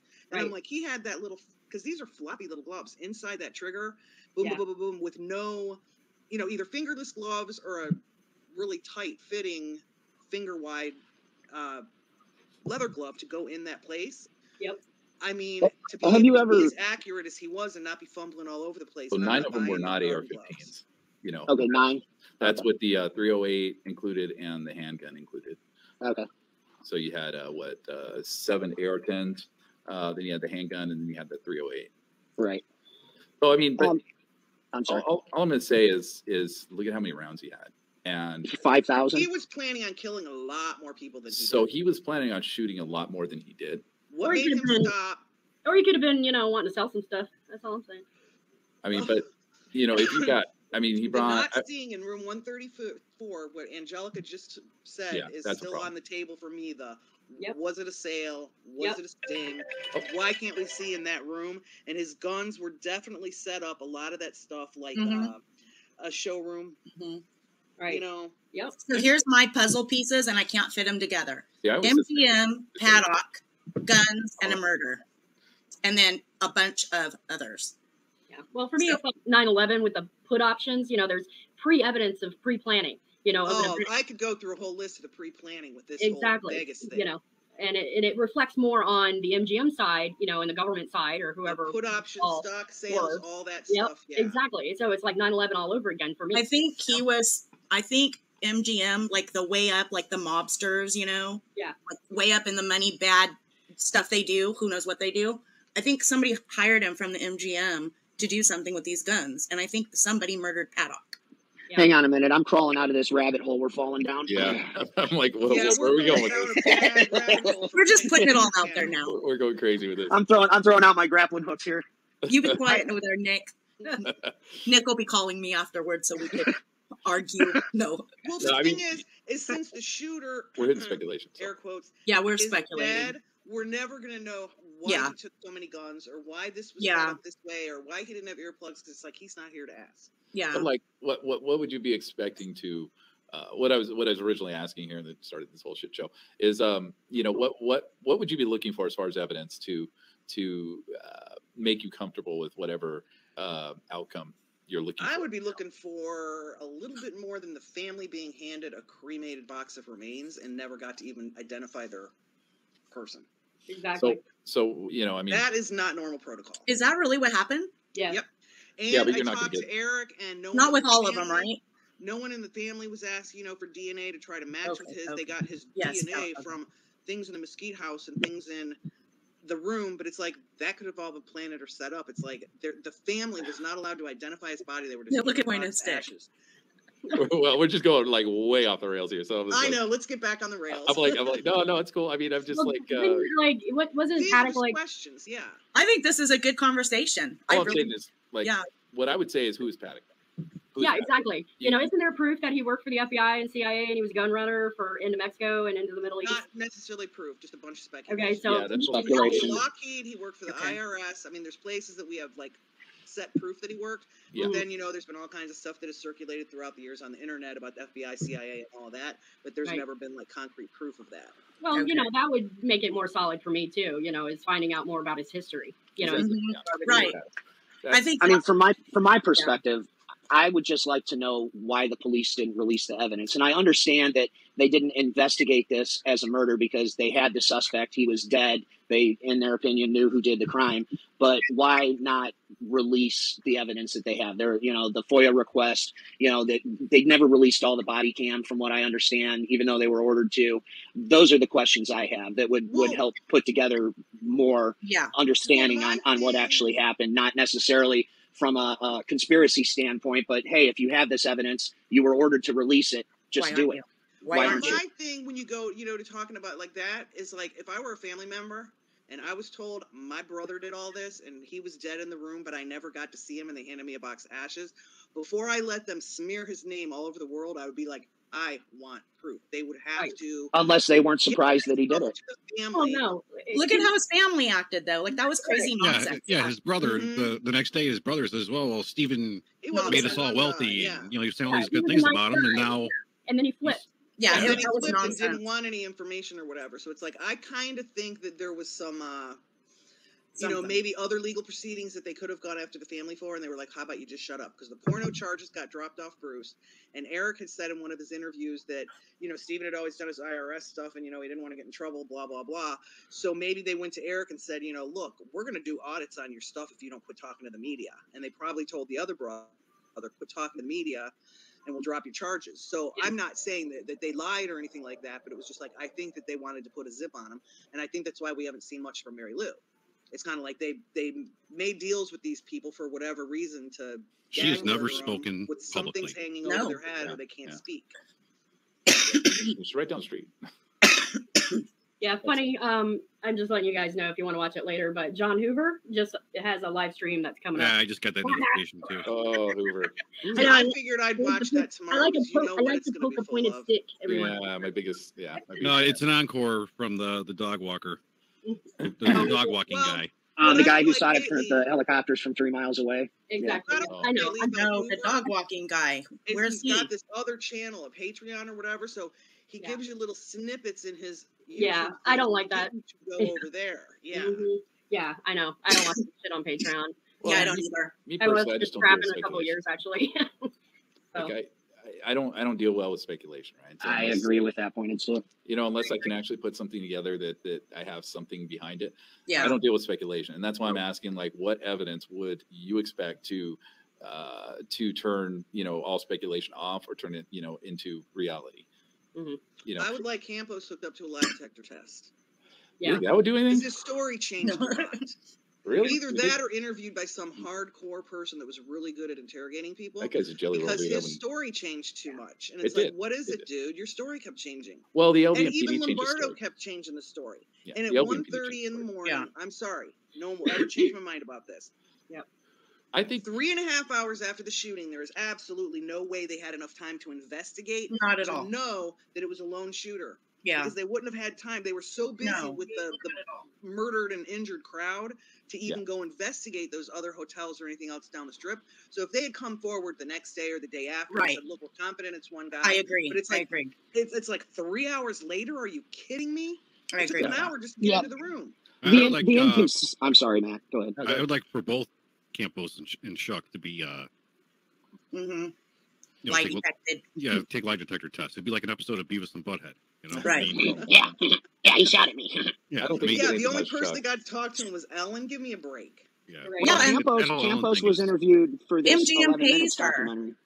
MGM pays her. All of her shits in their casinos. Yeah. Well, Campos has gone on a couple of these documentaries, but the thing is he's probably handed a script and made to say what he's going to say because they're still paying for a condo for him. So he's still under whatever MGM gag order is. So he can't just go on these documentaries and talk freely. He's got to still stick to what they allow him to talk about. Okay, so what do you expect to come out of Campos? Like, what would you expect? I don't know.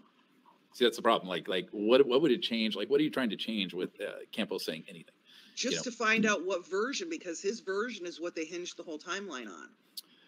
I think that they used Campos to save from some liability, because MGM wanted to not be blamed any more than they needed to be, and they actually won with their lawsuit because insurance paid for the majority of it. But I think way back in the day, because I remember the press conference Lombardo was doing after the timeline changed, and he's like, well, I kind of agree with MGM, and it's like, it was almost like they completely got him to do a 180. Yeah, exactly. That's why I got involved. Was because he donated all that money to his campaign, and now he's running for governor. So, they went along with what MGM wanted to do, and I think that's how the whole Campos thing got screwed around. Yep. And Chris... And I'm sorry, God. Yeah, I'm stepping all over everybody. Oh, yeah, I know. So am I. Sleep Dep and I interviewed his roommate. Unfortunately, the app didn't pick up the sound, but, you can see it. We're literally talking to his roommate, Campos's roommate. And are you talking about Lewis? Yeah. His brother's ex. Yep. Lewis's sister was married Campos' brother. Yeah, something like that. Okay, yeah, I've talked to him before a lot. Yeah, and he told us Campos was notorious, and that's why you hear it over and over and over again in all the videos is, fucking Campos, is because he was notorious for being, a screw up. So, and also doing seedy things, and so to me, in my mind, I feel Campos was somehow involved with Paddock, probably getting slipped a little, cash here and there, helping him, in ways that he could set it up, and set up the gun sale, and so that's where I always went with like Campos is I think he was trying to make some side money, by working with Paddock. Yeah, but I don't think Campos was intelligent enough or trustworthy enough that anyone would have pulled him into a drug sale or a gun buy.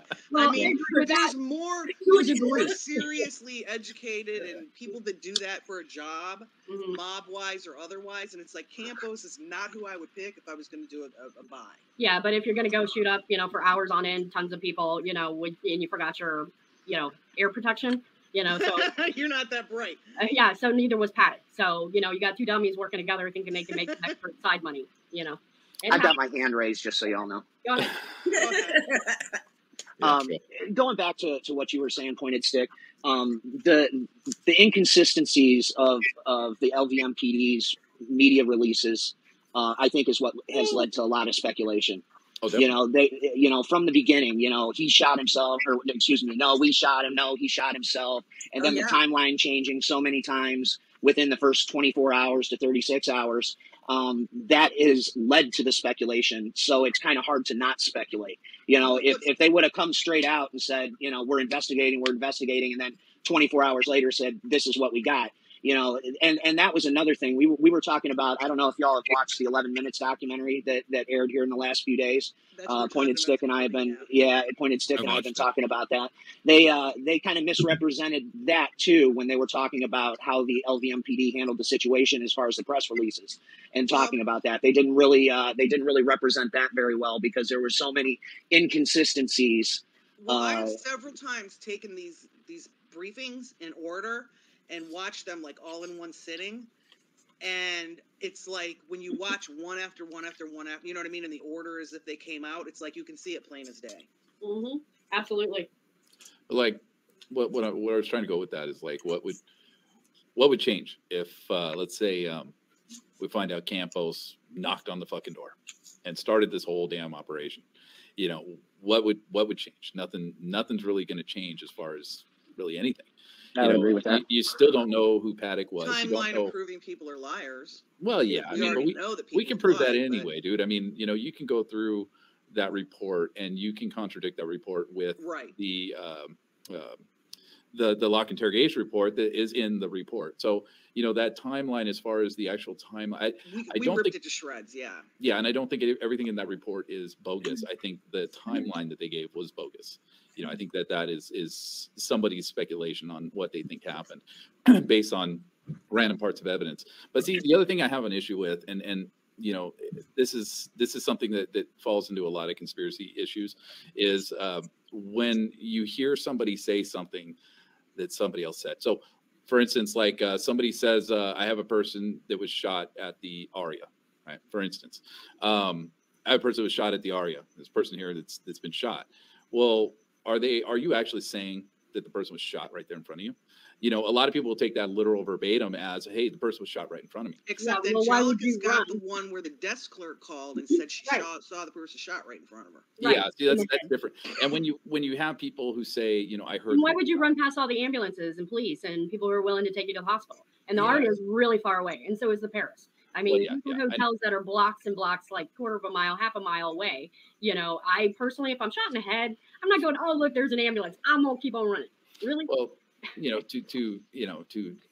to push back on that. I mean, and it's not that I disagree with you necessarily. It's just that, if you watch the videos of what's going on that night, it was fucking chaos. It was absolute chaos. And a lot of these ambulances were not helping people, and like they should have. They were scared like everybody else.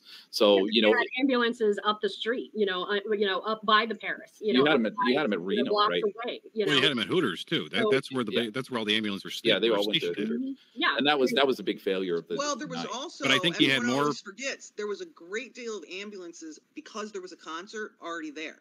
Right. Like when you go to a high school football game, they always have 3 ambulances. Always there weren't ambulances. But I think there were more people transported to the hospital. 11-minute documentary, they interviewed one of the medics that told the number of how many ambulances were already there. Right. Just because it was a concert, and I can't remember the number he said, but it was more. Well, there's going to be quite a few at every concert, especially one at that size, 20,000 people. That's a pretty good.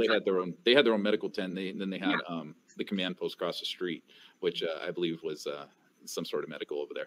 But as far as all the way up to the Aria, when you're running past all this help. Well, I think a lot of these people got rides and stuff like that. I don't know, the exact instance of what you're talking about, but as far as ambulances being in the concert, we got body cam, we can see it, and I don't see any, and that's the problem, and I think that was a major breakdown from this night when the LVMPD likes to come out and say, we did a great job, we did great. No, you guys fucked up. And, they even said in one of the body cams, there's one of the LVMPD, and he straight up says, I'm not going in there. I'm not dying for anybody tonight. Yeah. Basically straight up, I'm not here to save anyone. But see, they're going into good versus bad cops, Clearly appearing across the board with all the police. Well, my problem is that it took them so long to get to the room. I can understand the cops. They don't let EMS into the venue till they know the venue's safe. I mean, that's kind of a given. But with as much time as it took them to get in the room, that bothers me. But I'm kind of okay with the cops and the EMS standing back to the gunfire kind of was for sure over. Yeah. Before they went dodging into that place. I mean, because they didn't know if there were shooters on the ground in there. They didn't know what. They just heard shit, you know? Right. And you're completely on your own in a situation like that. And that's something that people need to understand, you know, is if something like that is going down, don't think anybody for 1 second is coming in there to help you or save your life. Yeah, and also, if I'm sorry, man, damn it. My friends, I'm sorry, dang, man, I just can't win. It's my bad. My friends who were on the strip that night, one of them was handicapped. He was in a wheelchair. And when he tells me the story, he says there was a wall of people running at me. And, you know, I basically got shoved into a casino and locked down for 4 hours. The speculation that was going on in there, just amongst the people who were locked down in the room as to what happened, you know, they didn't even know what was going on. They were talking, oh, the shooters are here. The shooters are over at the Bellagio. The shooters were at the New York. There's shooters all over the place. I think that led. Well, and they were also feeling that on the ground that night on the strip, you know, because of the people just running down the strip. He said it was a wall of people. He thought he was going to die. I mean, he's in a wheelchair. You know, he's disabled. And, you know, my other friend grabbed him and rolled him into whatever casino they were next to at the time. And that's where they stayed for about the next 4 hours or even longer. And just inside talking amongst the people, there were so many different stories about what was going on. Nobody really knew. You know, and I think that led to a lot of the reports. Now, I don't know about the ARIA. I never heard about the report of a person getting shot in front of a well, you know, who was that one little Spanish kid? He made a whole video. He was wearing Gio Rios. Yeah. And, you know, he gives quite a detailed story of a guy inside the Tropicana opening up a black case, you know, shooting out a gun, you know, and how the shooting was all, you know, Did he say it was gun? I don't think he ever said it was gun. I think he said the guy had a case and he was like, he never said he saw a gun that I remember. So I've got his whole video in a playlist on my channel. I mean, that could have been a case of diamonds for all we know. It's exactly. You know, but, you know, he did say that they were being shot at over there by the Tropicana. And then you've got that other dude who walked through the back parking lot and saw casings on the ground, you know. And you know, the cones, you know, covering casings. Oh, there's casings underneath this cone. So how are casings over by the Tropicana, you know, under a cone, you know, and guns being found? Oh, you know, is this yours? No, it's not mine. You know, and these are cops having conversations. Oh, hang on to that. You think, you know, so, you know, there's evidence of bullet casings, you know, in multiple different locations. The officers went up into Paris. You know, playing devil's advocate in a situation like that, though, I'm just going to throw this in there. Not that I don't 100% agree with you, is that when all this gunfire starts going off, you know there's got to be some crazies out there that are going to start popping their guns off in the air like people do on New Year's Eve. That's really? So some of these shells. So I mean, I live near Detroit, and I'm telling you what, New Year's Eve and 4th of July, you hear guns popping off all over. They're not shooting people; they're shooting them in the air, but their casing's got to land somewhere. So there has to have been some nut jobs out there that may have been the in the Paris bathroom casing. Yeah, the Paris bathroom's a little different, but it could have fell out of someone's pocket. Yeah, but you know, really, I mean, I mean, how many people carry guns in Vegas? I'm sure there's quite a few. You know, you get a lot of people from neighboring states that. Well, I mean, I can show you videos of guys who, you know, are always talking about bringing their guns into those casinos. Yeah, I believe it. Yeah, there are some areas that pat you down and check you before you come in. Well, back then, I don't think it was as bad as it is now. I know now they do freak out on that stuff, and you can watch videos of guys that are, you know, getting caught by security with their, you know, with their concealed carry stuff. Right. But you know, the thing is, like I said, a lot of this, you know, it depends on speculation. I don't know if you guys saw the video I did a while back of a place over here called Knott's Berry Farm. Not to dox myself out here, but Knott's Berry Farm, right? So this is a theme park, and about a half a mile away is a McDonald's. Now, Knott's Berry Farm is in a gang territory for the most part. It's not a really heavily active gang, but nevertheless it is. And, you know, it's kind of in the area I grew up in. And so, you know, over there by Knott's Berry Farm, there was a shooting. Kid got shot at a McDonald's. Now, this McDonald's is half a block away, like literally half a block away, probably half a mile. This dude went from McDonald's to the front gate of Knott's Berry Farm. Now, that's not a half mile. That's, you know, probably 300 yards. And he limped over there because he figured, well, Knott's Berry Farm's got security. It's safer over there than it is in front of this McDonald's, where he's probably going to get shot again. And it was a drive-by. Somebody, you know, driving by him, shot at him and actually hit him. And so this kid ends up in front of Knott's Berry Farm. Well, people in the back of this theme park started freaking the fuck out because all of a sudden there was, oh my God, there's a shooter inside the park. There's a shooter inside the park. Everyone started freaking the fuck out. And you can't hear the gunshots from that area. It's a theme park, for Christ's sake. It's known for roller coasters, right? So they're fucking loud. And people that had no fucking clue what was going on, had no fucking contact with this person whatsoever, within 5 minutes were running for their fucking life, thinking that somebody was in this park shooting. Right. And that was the narrative that these people had. So I'm sure there's plenty of, well, I'm surprised it's a small park. Otherwise, if it was a big theme park somewhere, then there'd probably be conspiracies running around. There was a shooter inside the park. They don't want to talk about it, whatever. But see, that's the kind of problem that I run into when I hear all this stuff about shooters at the casinos. How much of that? Now, see, I'm not saying that I'm not discounting all of them, because I won't do that. But because I wasn't there, they were. But how much of that was just panic? How much of it legit was panic? Because no, panic isn't calling as an employee and, from multiple different locations, talking about people being shot right there. Yeah, see, that's different. Like, yeah, it's also like kind of a far reach for me that there's a big shooting going on, and during the shooting, you're going to pull out your own gun and be like, pa pa pa pa in the air. Oh, I don't doubt up and down strip somebody would have done that. I don't doubt the fucking. I mean, this isn't the 4th of July or something. This is, a panic situation. I don't doubt some gangbangers would have been driving up strip going, oh, yeah, it's shooting us. Yeah, I mean, up the strip, yeah. But right there next to the venue, and then also in the Tropicana parking lot, which is next to the venue, and, the Paris inside bathroom. I mean, how ironic would everybody just be to be like, ba, ba, ba, ba, ba, during... Well, no, the Paris bathroom's weird, and I believe that was a full, that wasn't just a casing. I believe that was an actual bullet, wasn't it?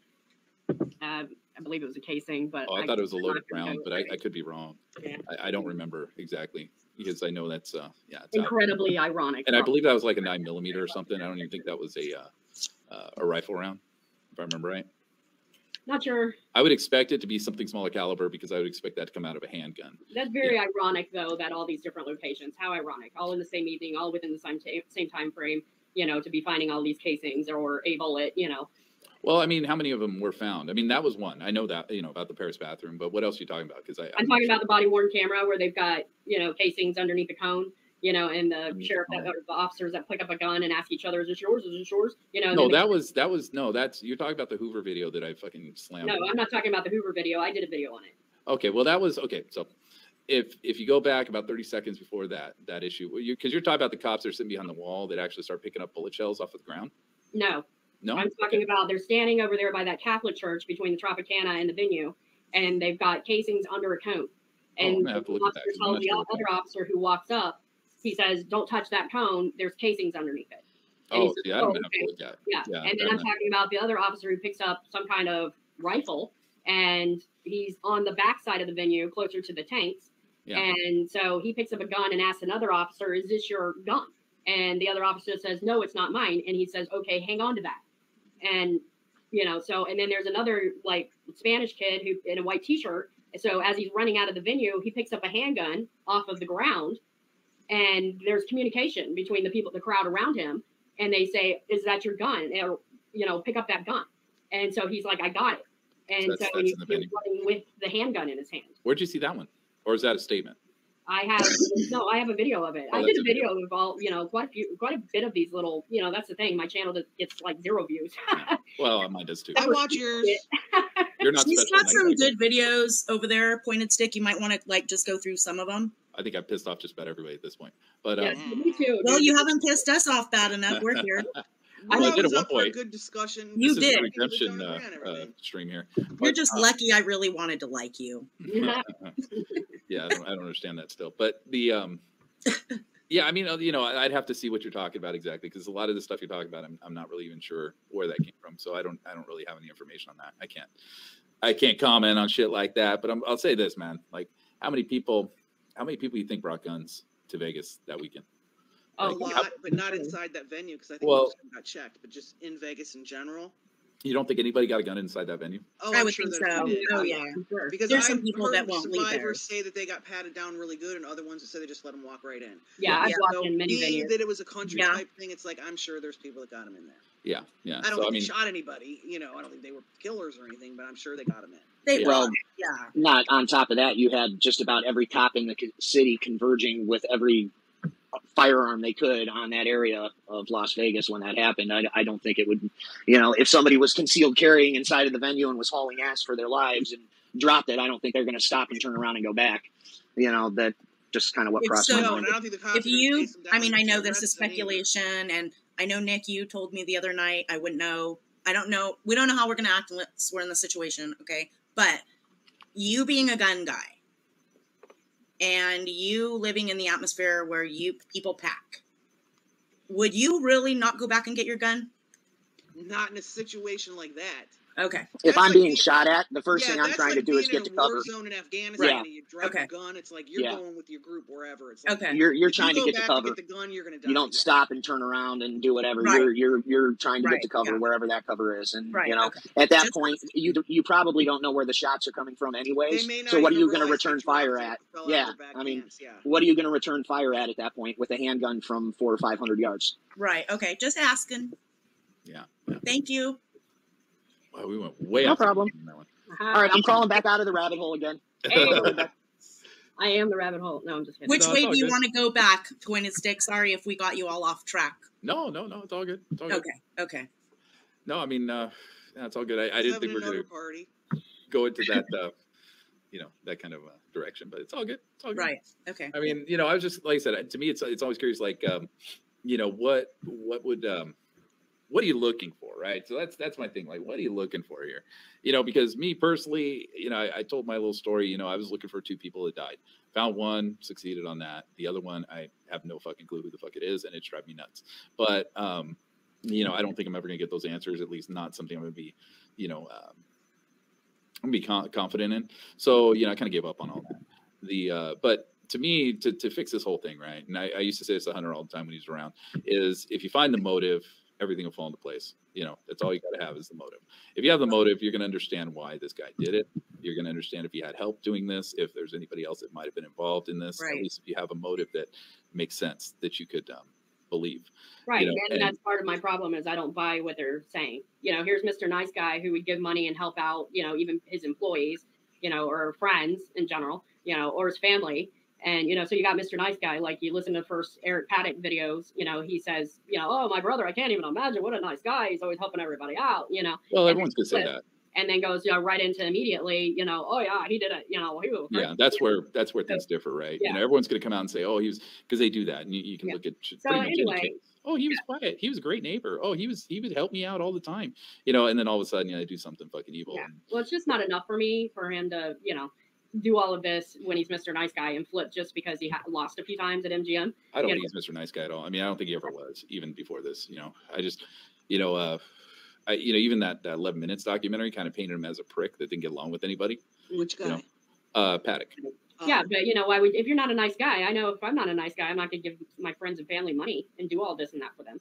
Well, it's your family. It's different when it's your family, but and your friends, I don't fucking know. I think he was family members who have written off other family members just because they didn't like a Facebook post. So yeah, but not every family's like that. And so the thing is, I looked up at one point, I did this a while back, and I never even put it public, I don't think. His brother-in-law, Okamoto, I believe Okamoto was his second wife or something like that, or Peggy's new husband. No, before the husband. No, I'm just talking about, when was he married to Peggy? Peggy was he was married to her the second time. Was she the second wife? Whatever. Anyway, so he was married to Peggy Okamoto, and her brother. That was the last name of her next husband. I'm pretty sure, wasn't it?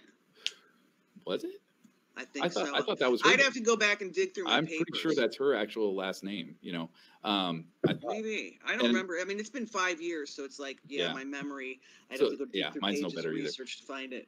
But if you look up Grand Central Apartments in Texas, I think it was Grand Central Apartments in Texas. You find the lawyer.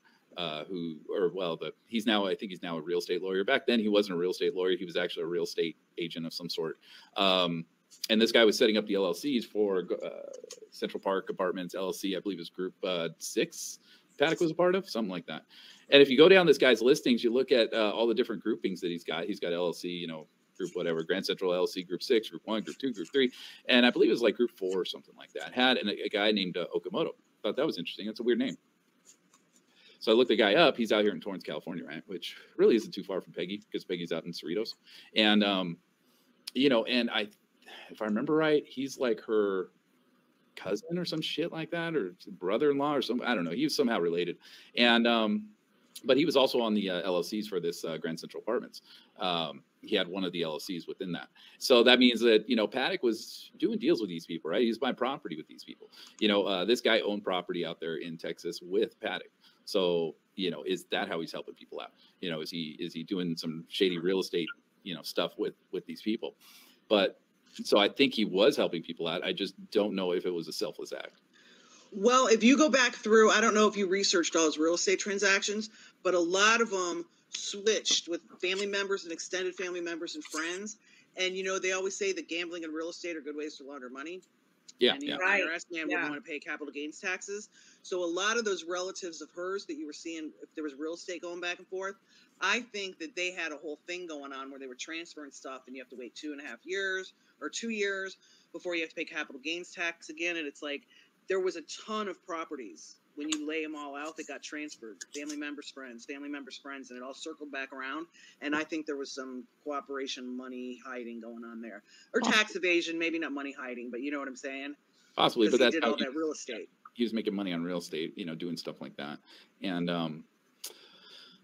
that was always interesting to me that he had his family involved in some of his real estate stuff. And I don't know if you ever looked up that one place that I told you where he bought this place out in, I believe, LA, Hollywood area somewhere, where it was like 1.2 million. And then he sold it a week later, or actually, I think it was 2 months later. He sold it for like 1.7 to these people, and it had the listing of the realtor, and it also had the listing of the dude that bought it, the dude that paid for it.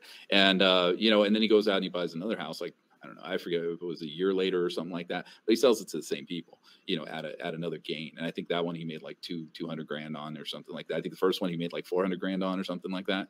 So to me, that's interesting. Like, I mean, I guess you could say he was flipping houses. Maybe. Oh yeah, he was a house flipper. You go through his real estate transactions and there's no way he moved that many times. So he definitely, especially when you look at the dates and the short periods of time before the flippings, that it's like he was definitely buying and selling for profit. It's crazy to me that you would sell to the same person, not because they were playing the capital gains game. Yeah, but I mean, you sold it at a, so somebody's, paying an exorbitant amount of money to, and then those two people, the people he sold that to, the only thing I could find on them was there was a court case saying that they were being racially biased towards a family that was trying to rent one of their properties out in Los Angeles. But that was the only thing I found on those. And it was actually those two. It was the realtor along with this, the buyer. So, but to me, it's always interesting when you have a guy that sells a house and then goes up to the same people and says, hey, you want to buy another one? Give me some more money. It's just, that's weird. So, there was something shady going on with a lot of that. But I think, personally to me, who was Paddock? That's the question that I think needs the answer is who is Paddock? And I think a lot of things will fall into place if you 10:05. What? Oh, it's 10:05. Now, Michelle was live. I was watching her on TikTok, and she ended. She had to go pick up her kids from work. Oh, I was just going to say maybe we could share the screen real quick. Well, her live ended, and I keep checking. I'm not sure if she's going to go live again or if she's done because she had to get out of there. Oh, I don't know. I don't do TikTok, man. I don't normally do it, but I did have an account just to look up stuff. So I had her link, so I had her live put up because she was texting me a little while ago. And I got her link from her, and she told me she was going on, but she did say she had to leave to pick up kids. So, and it is right now exactly 10:05. Yeah, 10:06 now. 10:06 now.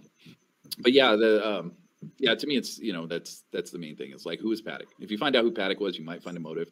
And then, I think I'm just sitting here listening to you guys talk about that, and I think that would be incredibly helpful for me, because otherwise I've given up. I don't have no proof for the shit that comes out of my mouth about it. Okay. I don't know what happened. I'm never going to know what happened. I'm just going to have to I've moved on from it. I mean, I do enjoy going to your streams when I can't sleep at night. I do look for you sometimes too. I'm like, I've come this close going, can you fucking go live tonight? Cause I'm like, can't sleep. But then I go in and sidetrack. Cause I know you're on your thing. I had a really good time one night with you though. Yep, I did. I sidetracked you though. Rumors. It was, I know. Ooh. You were showing some stuff on your screen. It wasn't one of the report. No, it was a report. And the lady was saying how her and her son had went to eat, and it was either a Denny's or a something else. And I was kind of thinking in my head, oh gosh, I wish he could pull the map up and let's look for it. But when you're doing your streams, like you're on topic and I come in and chat and then I get you off topic. That's all right. This time it was really cool because you said, well, let's just look for it now. And we looked at the restaurants that were right there, and we had a pretty cool discussion about it. Yeah, there's a Denny's. I think it's like right across the street from it. We found it. We found the right one that night. It coincided with the report you were reading. Yeah, there's like McDonald's over there, and I think there's a Denny's right there, if I remember right. Oh, I think interrupt everyone real quick. Since right now we're actually in the middle of Paddock's shooting, I think we should do like a moment or a minute of silence. Yeah. Because it's 10:08 and he's going to shoot for a little while longer, and it's the anniversary, which was the purpose of our stream, kind of. Right. Would you like to lead us in prayer, Pointed Stick? Yeah, I'm not a prayer guy. Yeah, I know. Hey, I'll do one. Okay. I'm not really a prayer person either. I was raised super Southern Baptist, though. Woo! But I've researched religion since then because I was looking for the right answer. And so to me, they're all pretty much the same, and it's always about indoctrination and, your team is, So you're bagging on religion before you do a prayer. You're going to do, that's her do the damn prayer, girl. My style. But anyway, it's not about your damn prayer. Not about your team, okay? Do damn prayer. All right. So, dearest Heavenly Father, thank you for this blessed day. Thank you for the wonderful joys you've given us today and the unity of family. With this group of people, we have a lot of questions in life. We appreciate you bringing us the knowledge and the wisdom and the ability to look past, every angle and, find the truth for ourselves. I'm incredibly grateful to have made it through this hurricane, and been safe through it.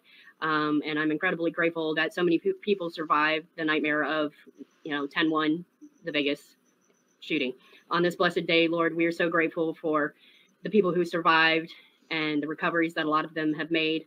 And we pray for your, ability and willingness to give us, the knowledge and the power and the enlightenment, of your glory, Lord, and, helping those people continue to heal this day, and helping them, get past it. And for the ones that are there, and feeling it, live right now, and remembering it, give them some release, give them, your compassion and love, and help them feel safe again.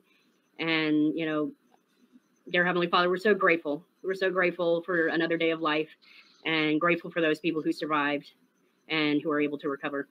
So with all of that, thanks, God, whatever you may be, greater power than myself. Thank you for this day, Lord. And, give everyone mercy and kindness and love and joy, and, count your little blessings, of every breath is so important. Every minute of life, so important, and speak your truth, and, protect us all and give us more days of blessings, Lord. And with that, I'm going to say thanks a bunch and amen. Amen. Amen. And may the 60 people who died rest in peace. Absolutely. Yes, absolutely. And may their families be comforted tonight, because I know that this anniversary every year is not a celebration for them. I mean, I know it. They got to be sad. And that's heartbreaking to lose a loved one in something so horrific as this. Yeah, it's horrible. Every year. It's absolutely horrible. Thank you, Angelica. No problem. Sorry, it's not perfect. You don't have we're not perfect. It came to my heart and my head at the moment. So that's what's important. And that's what I think is primarily my heart, and that's why I got so involved, was after listening to all the hours of the 9/11 call, 911 calls, my heart, and I could not sleep at night. Those phone calls rang out in my head over and over and over again. And then I threw down my headphones and I cried. I was so angry and hurt. I just literally lost my shit. My heart was broken for these people, and I genuinely feel that those people on those calls have not been heard, will not be heard. And I know if it was my voice on those calls, I would have wanted to been heard, and these people are seriously adamant with some serious descriptions. It's not stuff you just, I was panicking. No, I'm sorry. And these were security guards. These were employees. These were the victims, the family members. There's just too many stories. It's not one or two. There's hundreds. So, and these people aren't being heard, and that's why I got involved. I didn't have a YouTube channel. I feel like fuck the fucking media and all its social bullshit. Call it Facebook, call it Instagram. The only account I have social media in was Facebook prior to this. I didn't even want to do that until I moved away, and a friend was like, please, God, get on Facebook so I can stay in touch with you. So I did, and I hate it, and I shit on it every single fucking day. I've never been to Facebook jail, and I give zero fucks. I say what I want, what my heart tells me, and what I believe in my, probably the hardest dumb blonde you will ever meet. I am not, super indoctrinated, because I grew up in the punk scene and everything was anarchy. So did I. you know, and I just grew up in it, you know, and I've been doing this crap for years. You know, I have my vote 100 times, you know, went Democrat, went Independent, went Republican, went backward, you know, and I barely vote because ever since 9/11 happened, I was like, this is a fucking shit show, dude, and nothing matters. And look who was in place during that shit show, you know, a Republican, you know, and so it's like, it doesn't matter, you know, they're both evil wings of the same bird. You got the left wing, you got the right wing, but they're still part of the same corrupt bird. So, you know, for me, that's where I got so involved. My heart was in it from the minute I saw the reports. I was like, this is a shit show. He's changing his mind. He doesn't know what the heck. How can you investigate the whole entire strip, which was what needed to be done? You know, 4.5 hours. Exactly. Yeah. And, you know, change your narrative 100 times and look like you're being intimidated as crap by the stupid FBI guy who's staring you down your neck. Oh, that was kind of sad. You know, so from the minute I got involved with this, which I didn't plan on getting involved. I'm not like, I got, you know, years of content on YouTube. I only did my basic ass bullshit. I can't get fancy. I ain't got time for no app or, you know, I'm going to edit my shit. You know, fuck it. I record my screen and, you know, I show it as rare and as raw as possible. You know, I don't fabricate. This is shit that has made my mind up in a different narrative than the average Joe, just because it smells like crap from the go, you know, and it's been crap ever since, you know, and so for me, something ain't right. And that's all I know, you know, and I have done enough investigating in this crap. I've been there at least 4 years. This was, I guess, going to be my 5th. And, you know, I've walked all over the damn place. Nobody stops me. You know, the Tropicana is dark as shit at night behind the building. There are no cameras back there. So literally you can walk up the staircase, which I've done at least twice, and videotaped, you know, where we see someone running across the roof, you know. Oh, yeah. Right after the shooting and the helicopter goes by. You know, so that's like CCTV footage, you know, and I'm literally up there twice with a backpack. I could have been, you know, all in black because I always wear black, you know, so I could have looked like, you know, a terrorist and nobody stopped me. You know, no one ever stops me. I was shocked seeing you with a GoPro camera on my chest, you know, so I'm walking through the casino in the gaming rooms. Nobody's stopping me. You know, they don't know. Is that on? Is it off? You know, I don't know. Nobody has ever, not once, stopped me. So to me, that's scary as shit.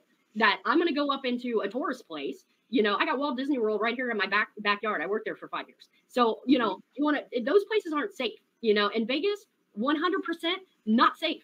You know, like what we're talking here tonight is, you know, walking around inside casinos with guns, you know, and so, you know, for me, I'm sorry, it smells like crap, you know, and it's not adding up. It doesn't make any sense. You know, this guy's 60 some plus years old. Is he really going to be all that stupid? No. You know, and he's had legit jobs like at Lockheed Martin and for the post office and this and that, you know, IRS, FBI payroll, you know, whatever, you know, this isn't some idiot who's going to half-ass plan something in his loafers with garden gloves, you know, and leave shit all over the room, you know, debris underneath it, you know. So who threw down that gun after the door was exploded? How'd that debris? I mean, I get it. Maybe could have scooted, you know, I mean, you can speculate. Under the leg. But there's just too much stuff that just doesn't add up, you know, and then all these people who call, you know. Yay, it's Mario time. It's Mario. So, you know, it's just for me, I have a million questions. And, you know, yeah, you know, if it was maybe 50 people who all said something different on those 911 calls, maybe, but we got hundreds, you know, so I've been there, it's not safe. I mean, you can walk all over that place and be a bad guy and get away with it. So, you know, it's scary as crap. What the not last year, 2 years ago, I was there. I had 3 different people because I'm a smoker. I have to go outside sometimes to smoke.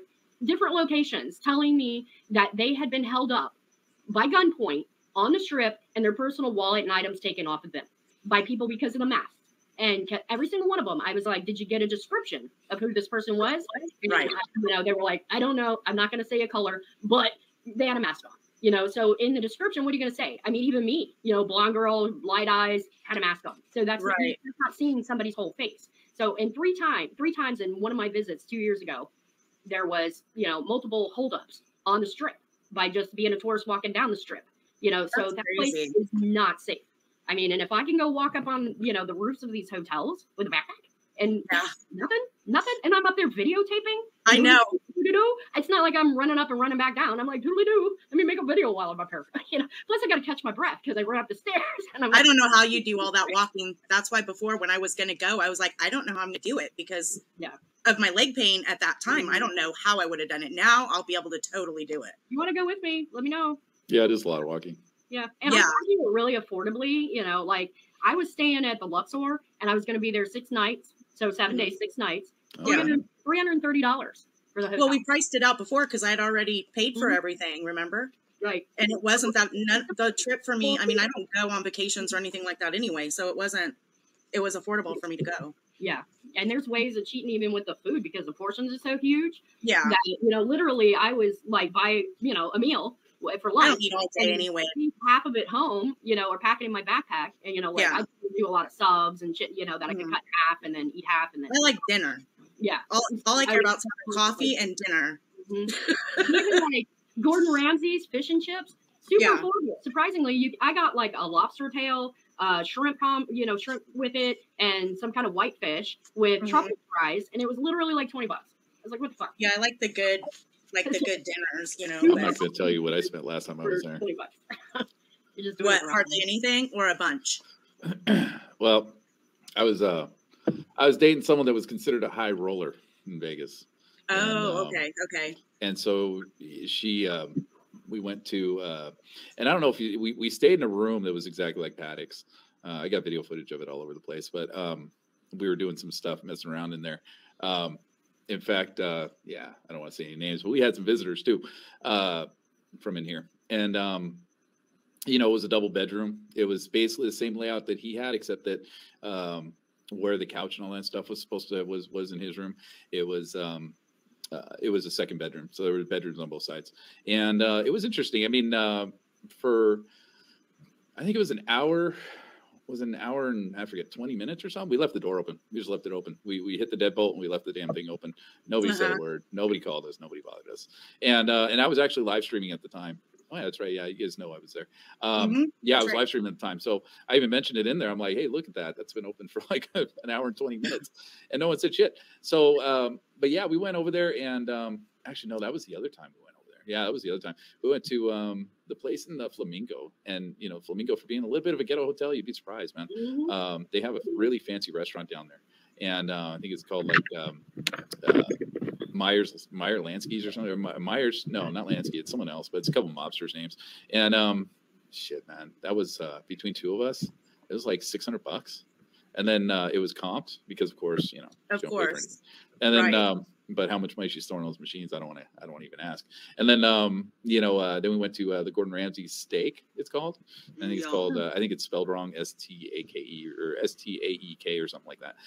But went there, man, and that was $700 for two of us. I was like, Jesus, man, this is fucking that's insane. spendy. Yeah, that's so. I don't spend that kind of money. It's food, man. And we went to the. We actually went to the foundation room. The interesting thing about the foundation room, and this is another thing, is when you're up there, you're on top of the Mandalay Bay. This is like the top tier of the Mandalay Bay.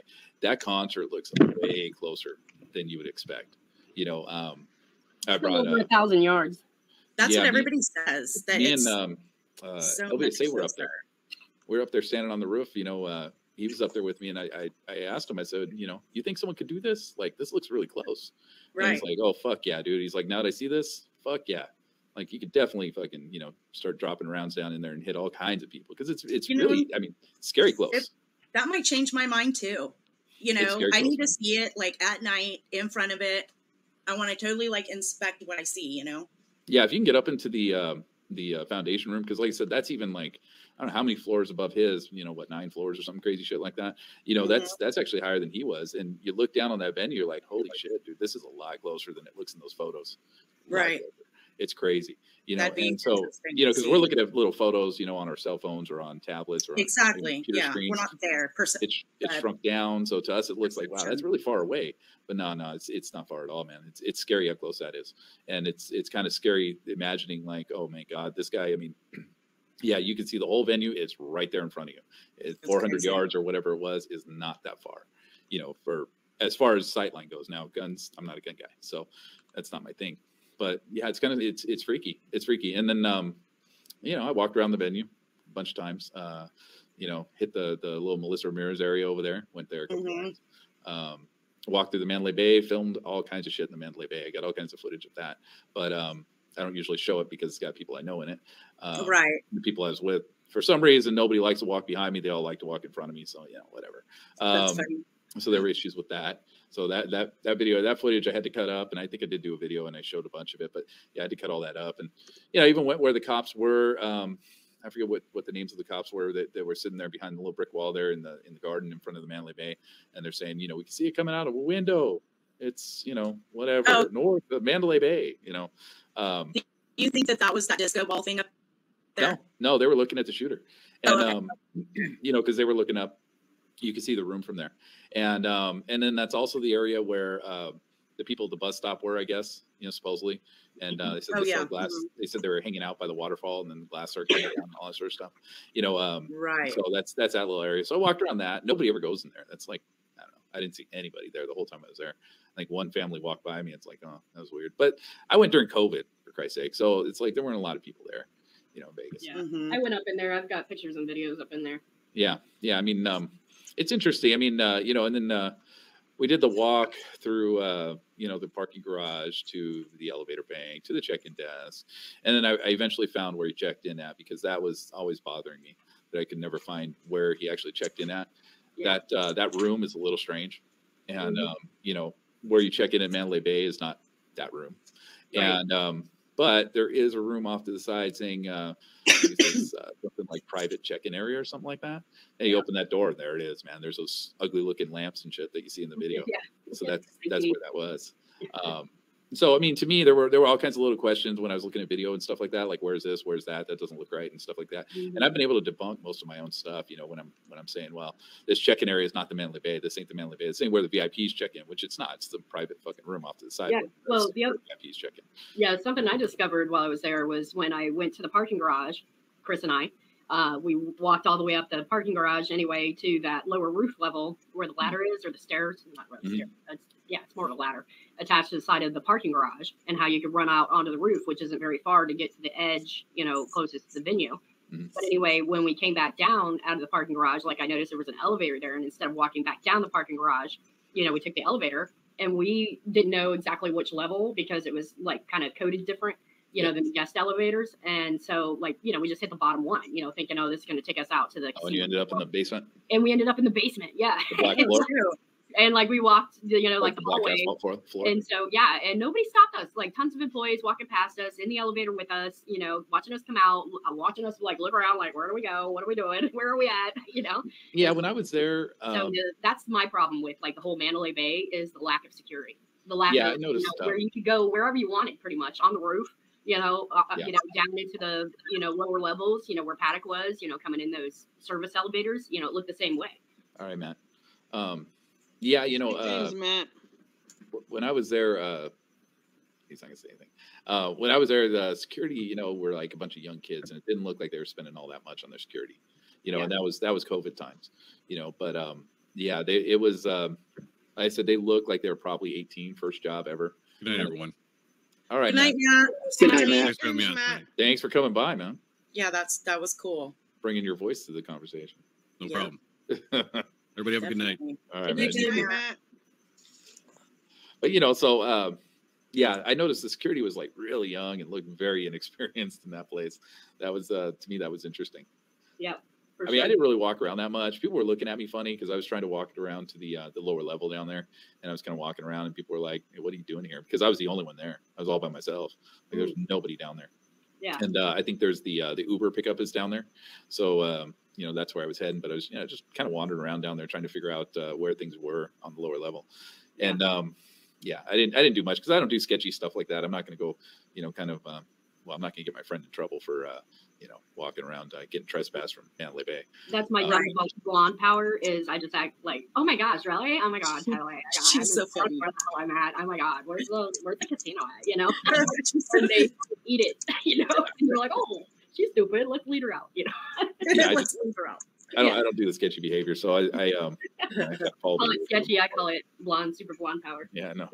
Super blonde power. And I've been through the Tropicana a million times. I think I walked through that last time too. But Tropicana is what it is, man. I mean, to me that's not a big issue. As far as Tropicana goes, yeah, if there's a shooter there, I don't fucking know. It's that Tropicana thing is just a whole nother can of worms. But absolutely, like I said, my only thing is, I just always want to know. We need a motive.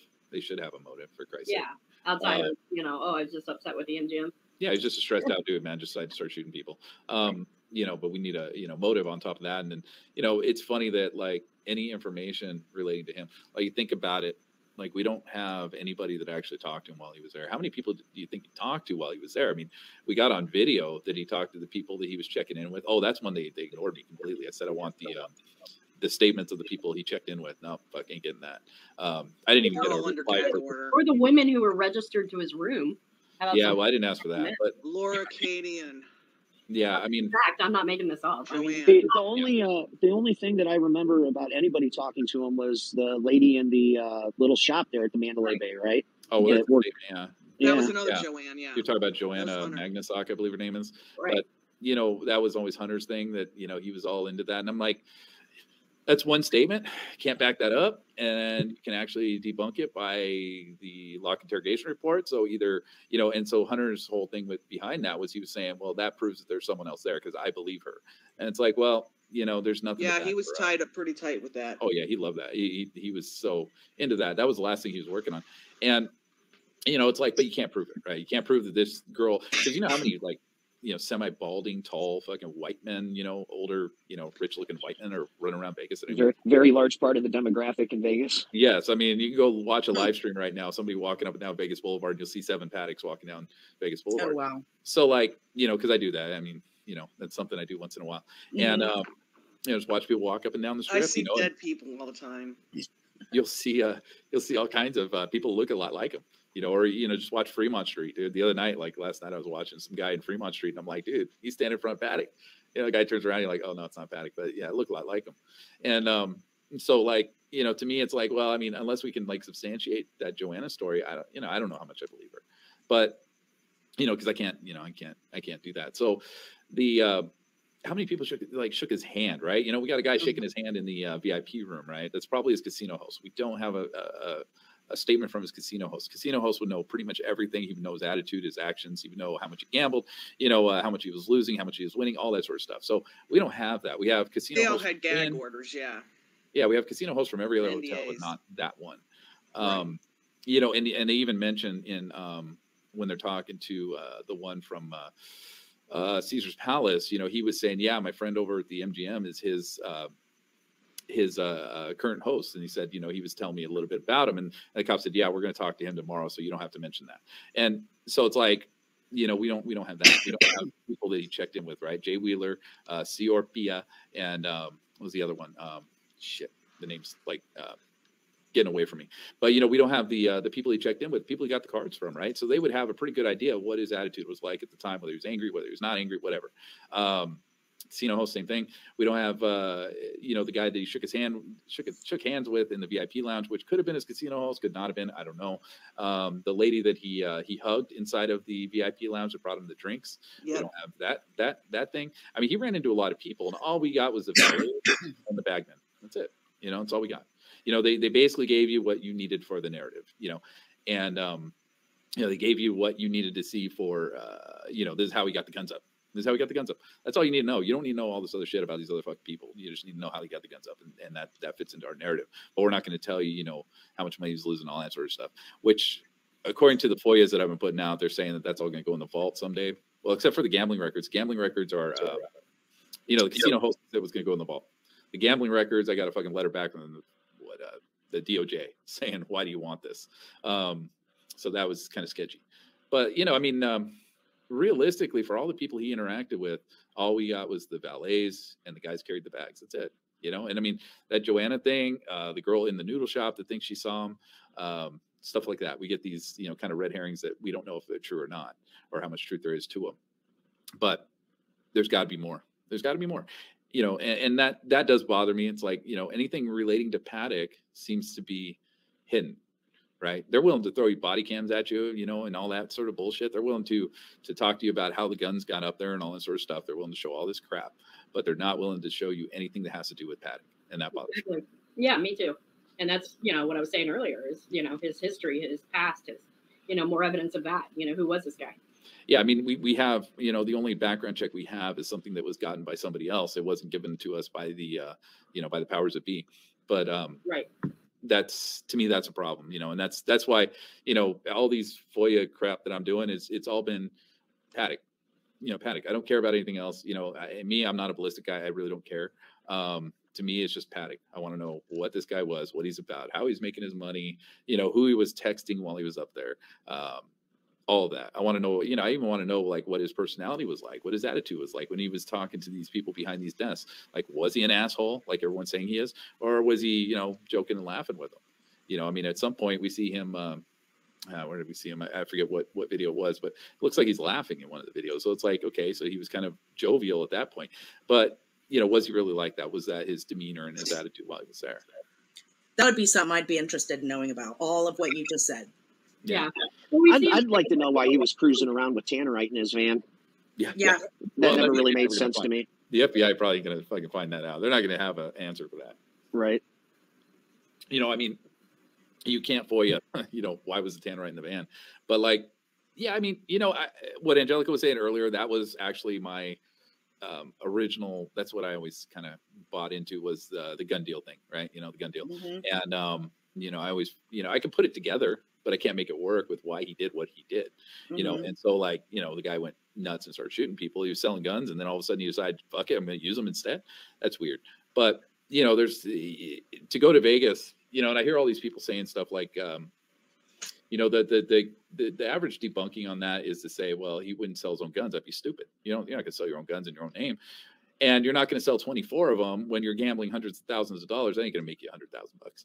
So that's stupid. And, but the problem with even debunking that in that fashion is like, yeah, of course he's not going to sell his own guns. Of course he's not. I mean, why do you think he has all these 24 guns and they're all different? So if he was selling these things, these are the models, these are the prototypes. They're not the final product that you're getting. The showroom for people to come look at and put in order. Yeah, sure. So, I'll tell you the original conspiracy that I kind of had going on throughout all this. And, it was the only way I could make it make sense. Right. And if I was psychotic and decided to do something stupid like this, at least selling guns, not the final act. But, you sit there and you got all these guns in the room, right? You got them in 134, and you're carting these things in with the, the cart on the, on your the food carts, right? You kept the food cart for that reason, right? You throw the guns on the food cart, you throw them in the other room, and you say, which one do you want to try out?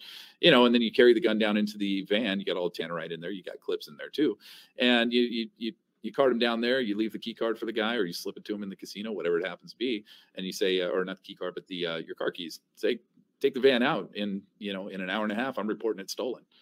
So you better be back. And person goes out, shoots up what you got in there, all the Tannerite, all the whatever, and then comes back and tells you what the order's going to be, and you somehow, I don't know how the gun industry works as far as all this stuff goes. So I don't know who you're going to sit there and have you build like 1,000 of these guns, but that was always, my, that's always something that made sense to me, and it's all speculation because can't prove any of this shit. But, it's something that kind of made sense in my head as far as, what he was doing, why he had certain things, why he had the carts, why he had, all that bullshit. I got a little thing to add to that speculation. My point with that, because I was like kind of on the same page as you. Yeah.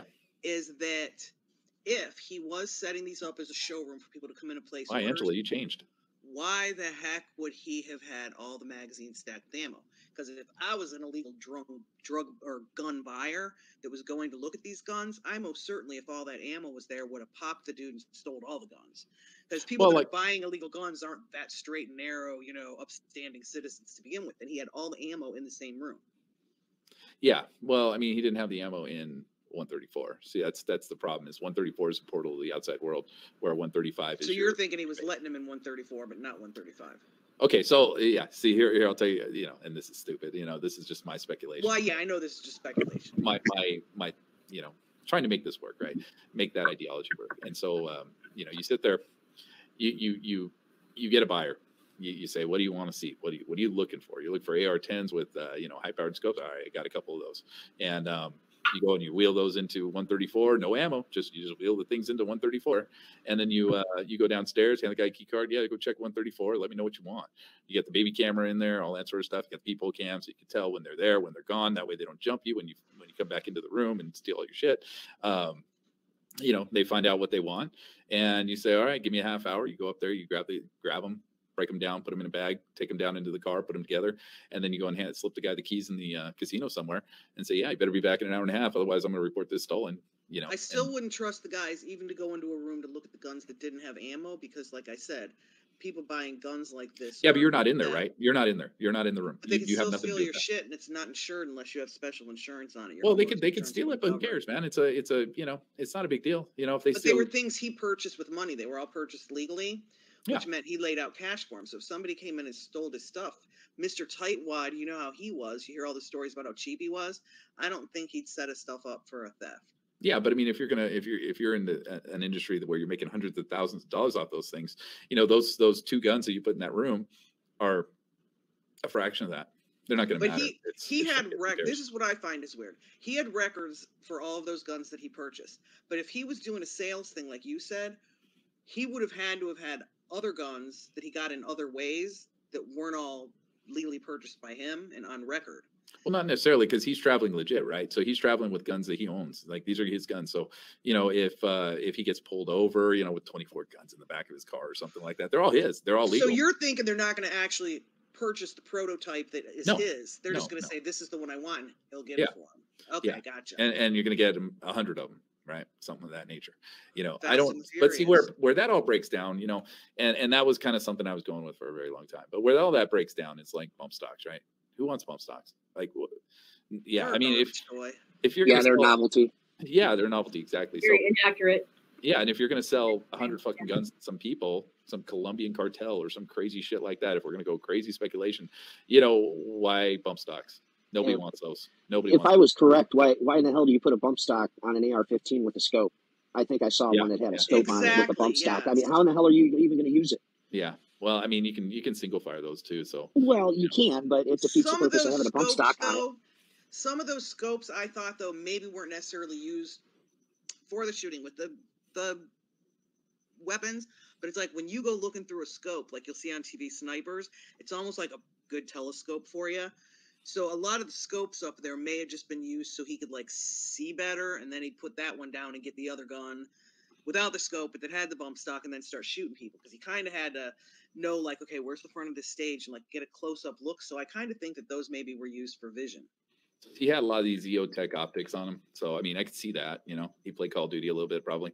Probably a little bit of that stuff. No scope on this one.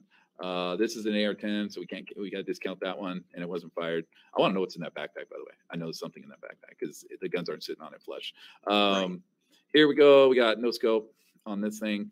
We got nothing on this one. This thing we got. It says no sights. Yeah, I guess not. It almost looks like there is, though. The revolver, yeah, no big deal. This one says EOTech optics, so of course it's not scope. AR-10, that's got a scope, but we can discount that. AR-10, we can discount that one as well. AR-15, okay, so EOTech optic, again, red dot sight, doesn't matter. EOTech optic on this one too. Do any of those show a bump stock? Are there a bump stock being visible in any of those that are being shown right now? Yeah. I mean, that's what you got here is bump stocks on these. Oh, the thing back here by your shoulder. So you're saying that's bump stock. Okay, that just looked like a typical shoulder. I mean, they all say too, bump stock with bump stock with bump stock.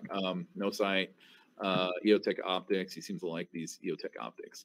I mean, you can see the bump stock, like especially on this one, this Daniel Defense right here. You can actually see that it's a bump stock because you can see the triggers covered by the stock. So that's part of the operation of the bump stock. Here we got an AR-10, so we get bumps back and forth in your fingers, so it's very inaccurate, right? Well, it's a spring-loaded stock, basically, and what happens is it uses the recoil of the rifle to force your finger to pull the trigger. So you kind of set your finger there, and you pull forward on the front of the gun. You really don't pull the trigger as much as you just put your finger in front of the trigger and pull forward on the handguard of the gun and pull the trigger into your finger. Is how they work. We don't have any scopes on any of the bump stocks. My bad. The AR-15s. We have the EOTech optics on them. That's it. Was that one with the scope? What's that on top of that one? That's an AR-10 right here. So is that a scope though on top? An AR-10. Well, yeah, the AR-10s have the scopes. The AR-10s do. The AR-10s. No, there are no bump stocks in the AR-10s. The AR-10s were not used except for a couple of them down in the bedroom of 134, I believe. Yeah, they were supposedly the rifles that were used to shoot at the tanks, right? Yeah. They were 308. Yeah, it was. I believe it was 308s. Let's see. Let me get down to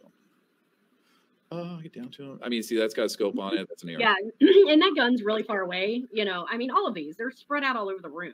Oh yeah, he had them Yeah. I mean, you're really gonna let's see. Run all over the place and throw guns down? Or are you gonna throw them right down by the window and pick up? Well, yeah. I mean, I think that's what the bathtub thing was for. All right, so here we go. The AR-15. No sights on that one. That's the one that was fired out the window. 308 bolt action. I don't think he ever fired that one. AR-10s, yeah, 308, 7.62. Bipod, red dot sight, no magazine. Bipod and a scope. So, guessing the Ruger here was one of the ones shot. Let's see, 24. I don't know which one 24 is. Like, I don't know the difference between these guns, to be honest with you. But I'm guessing that 24 was the one being fired at the tanks, because that's got a pretty beefy sight on it. Well, there's another sheet. I'm not sure which reports it's in, but it actually like shows the gun and tells you which one was fired and how many rounds it fired. Yeah, I don't have that. I don't have it at my fingertips either. This one's like the inventory, but I know there was another one. Chris Thompson would probably know where it is because he did a lot of videos on it. That shows. It's on Ammo Land. Yeah, I've got that bookmarked. And see, what's interesting is, to me, what was always interesting is like you can see that the brakes, the muzzle brakes are all different on these. They're like all completely fucking different. This one here on the bottom of this pile here almost looks like something I was looking up one time that was a competition flash hider. And see, that's the other problem is that we don't have an inventory of what the muzzle brakes on any of these were. To be able to say whether, you would have seen a large flash or not, coming out of that window, because all the brakes in these are all different. They're all completely different, so it's, that's a tough thing, to deal with. Nobody, I don't think anybody's going to be able through these pictures really to even do that. But, this is, these AR-15s all have different muzzle brakes on them. So that's another problem, when you talk about, seeing muzzle flashes, stuff like that. For one thing, this guy was not standing on glass. I don't think this guy was ever standing on glass. So, even the cop says he was standing Neither about were the 5 cops feet that back. went in the room. The what? The cops that went in the room weren't crunching on glass either. Oh, no, they weren't standing on glass. No. And you can tell by the way, I mean, for that whole. And I would think they would have been crunching glass and being careful not to step on round little shell casings and fall out the window. Yeah. I always thought that body cam was really odd. Because he showed you us the pictures and then he's standing by the window. Yeah, but bullet casings are round. It's almost like if a kid drops a bag of marbles and you're walking across the floor, you're going to be careful not to slip. And it didn't seem like they were having any balancing problems walking back to that area. No, I mean, he's just stepping on some rounds. I mean, it's not like a Tom and Jerry cartoon. But I mean, 1,000 shell casings. They're let's round and they roll. They would make you be unbalanced on your feet. Do you see what Chris is typing in the chat? Yeah. Also, the way that the rounds eject, they're not just going to eject into a nice little neat pile. They're probably going to be shooting all over the room. So yeah, but but they showed us photographs of where they all were. Yeah, we do have photographs. And they were near. A lot of them were near right where that glass. And here's the photograph of the area right here. So where that cop was standing would have been right up against that chair. So yeah, he would have been on standing on a bunch of these little shells right here. And I think he's maybe even a little glass. How many right there. stories up and there's a big broken window with some wind coming through? It just didn't seem to me like they were even, trying to be careful to balance and not step on anything to fall. I don't know, man. He was leaning forward pretty hard.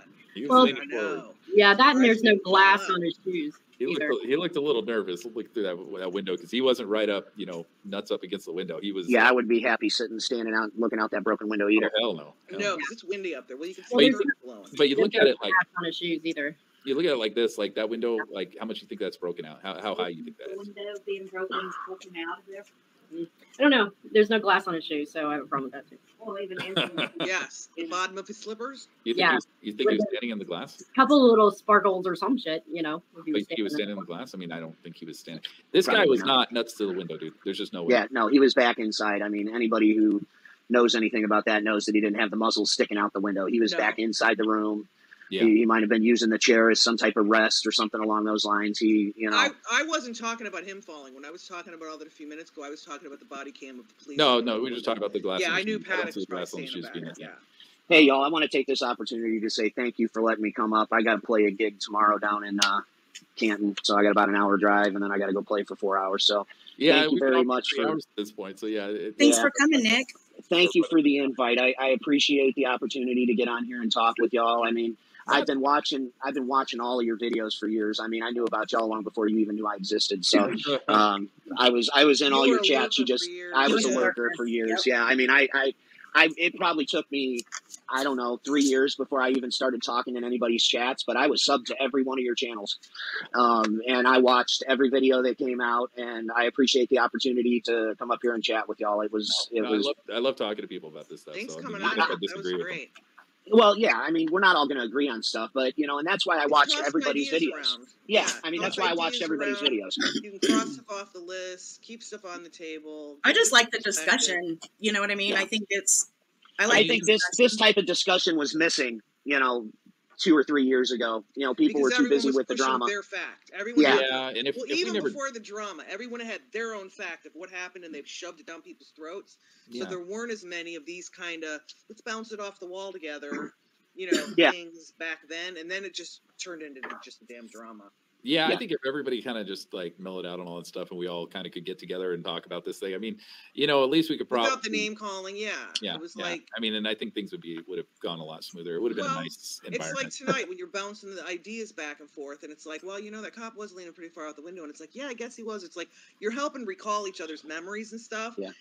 And it actually is helpful because there's always some ideas we've had in our head that it's like, oh, I can cross that off now because that makes sense because I'm on here with people I trust, not people that are shoving something down our throat, which happens for a long time with a lot of the channels. Yes, it did. And when that was going on, you couldn't even question anything without them attacking. But I mean, like even like this picture right here, man. I remember me and back in the day, me and JP went over this thing like crazy. We were trying to figure out how was this guy standing? How was he on one knee? Was he laying down? How was this guy doing this? And we're like, well, he wasn't laying down because this guy ain't laying down in glass, dude. And he ain't gonna stand in glass. He ain't gonna put a knee down in glass. So where was he? He had to have been a couple feet back. Huh?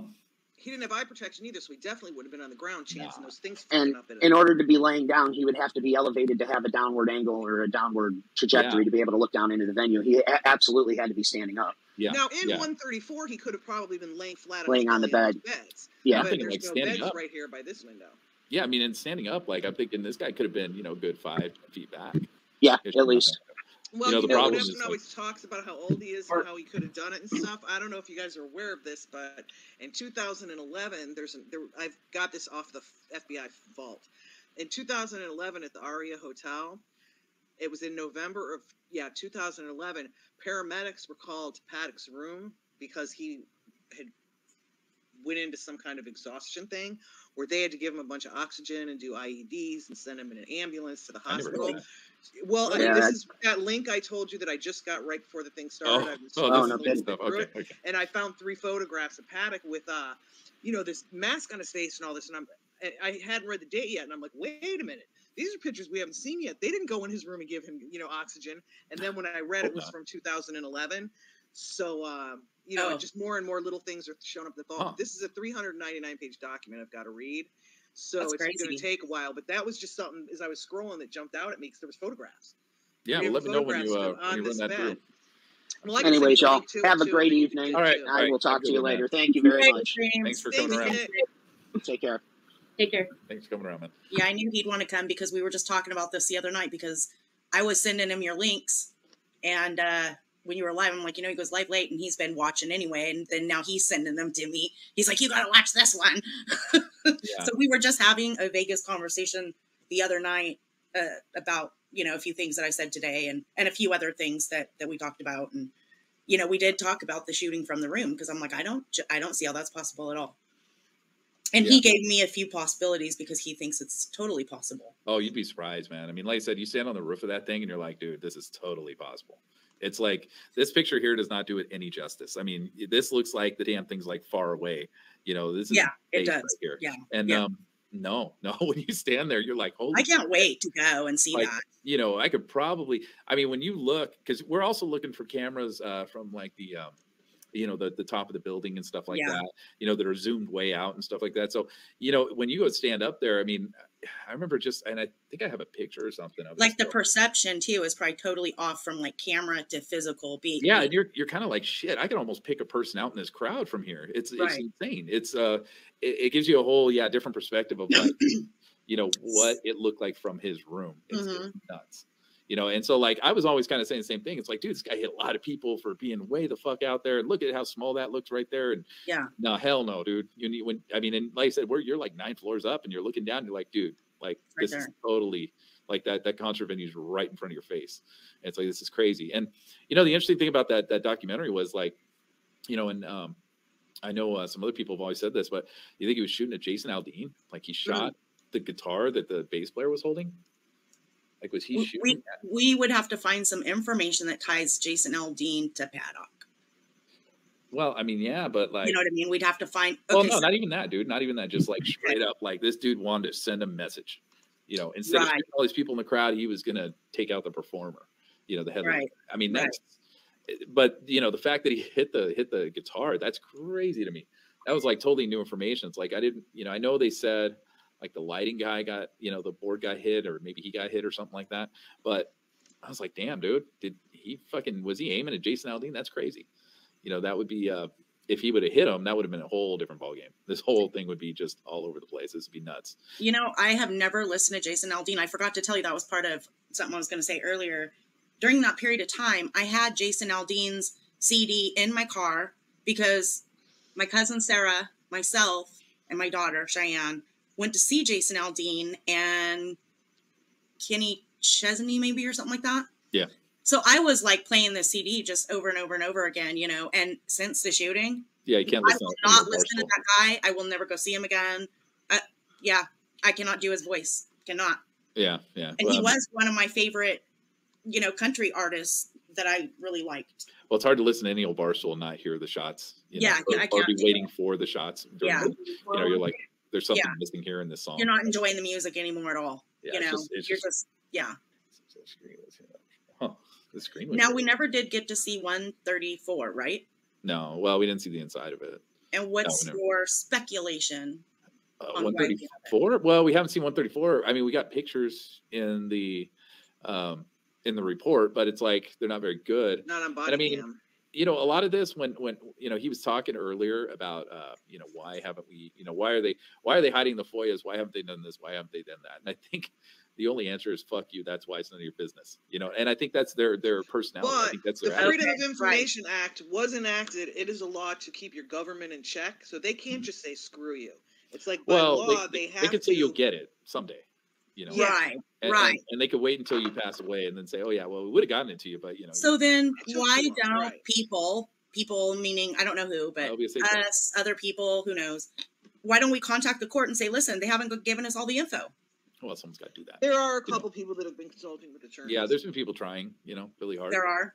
Yeah, it's just but unless you got big bucks to hire big time attorneys, it's like people are trying to talk to attorneys they know, and can you find out some information about this or that? But if there's a bunch of people like emailing the judge or the courthouse, wouldn't they have to do something? No, because like a petition. Well, everything, it's because I'm just throwing ideas out here to get the information that they're supposed to give us. Because you're not just asking LVMPD for it. It's like if you ask them for stuff they promised to give us, they'd give it. They didn't give it all, but their whole city. Goes on tourism, so that's a little understandable. But what about FBI petition? And ATF, think about what it took just to get what we got. All these news companies had to sue them for this, and we still don't have everything. And so imagine like you trying to do it yourself. Year. That's crazy.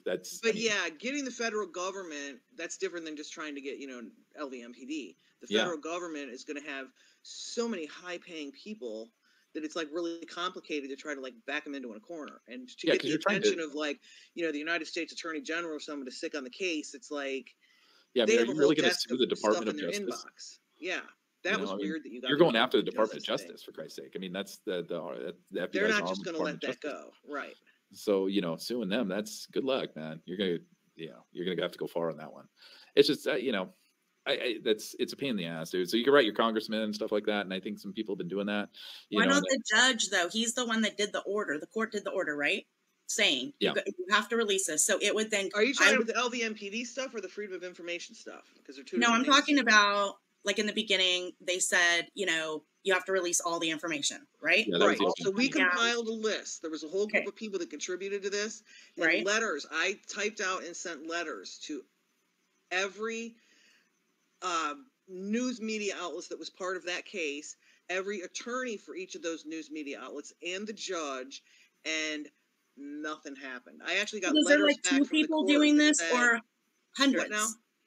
Is there only We don't two have people hundreds. doing this, or? No, I was the one that sent the letters, but other people have done other things. I mean, there's been Okay. like a lot of people behind the scenes, like working to try to get the additional information we don't have. Right. And it's just not coming. The letters that I sent to the judges actually came back to me. They were opened with a letter in it that said, I don't remember what it said. God, it's been so long. But basically it was a blow off. And it was like, none of the attorneys from, now you got to figure you've got a whole group of media outlets that are suing them. That's the court case. So I'm notifying them of the exact numbers because other people had compiled these. It was kind of like a group effort. And I'd gotten the compiled list of what we were missing and what we were supposed to get and sent it to all the lawyers that supposedly are on the side that asked for it. And it's like, never heard a word back from any of them. So it's kind of like, why are you in the middle of this lawsuit if you don't really want the stuff? Okay. You know? LVSA is like, it's more, he's probably replying to what I'm saying. It's more complicated than that. Eddie did the same thing. Judges don't care. Media outlets don't care. Weg and I also made a website documenting what was missing. Oh, wow. I didn't know that. Well, yeah, LVSA helped me a lot with this, the actual putting the letter together with the documentation of what we were supposed to get and what we didn't get. And, you know, it's like the letters that got sent were extremely accurate. And I'm sure Eddie's letters were accurate too. Yeah, yeah. So we weren't like just making up random stuff, and they were real professional, you know, and they just don't care. The news Did doesn't Edward care ever anymore. ask The for any judges don't FOIAs? care. Do you know? True The Seeker? what? Back then, do you know if Edward ever did any FOIA stuff? I don't know if Edward personally did it, but we had a lot of groups on Facebook where people got together and discussed stuff, and then one person in the group would take care of it. Because if you had like too many duplicates going in, it's like Pointed Stick did a bunch himself. Okay, Michelle's done a bunch.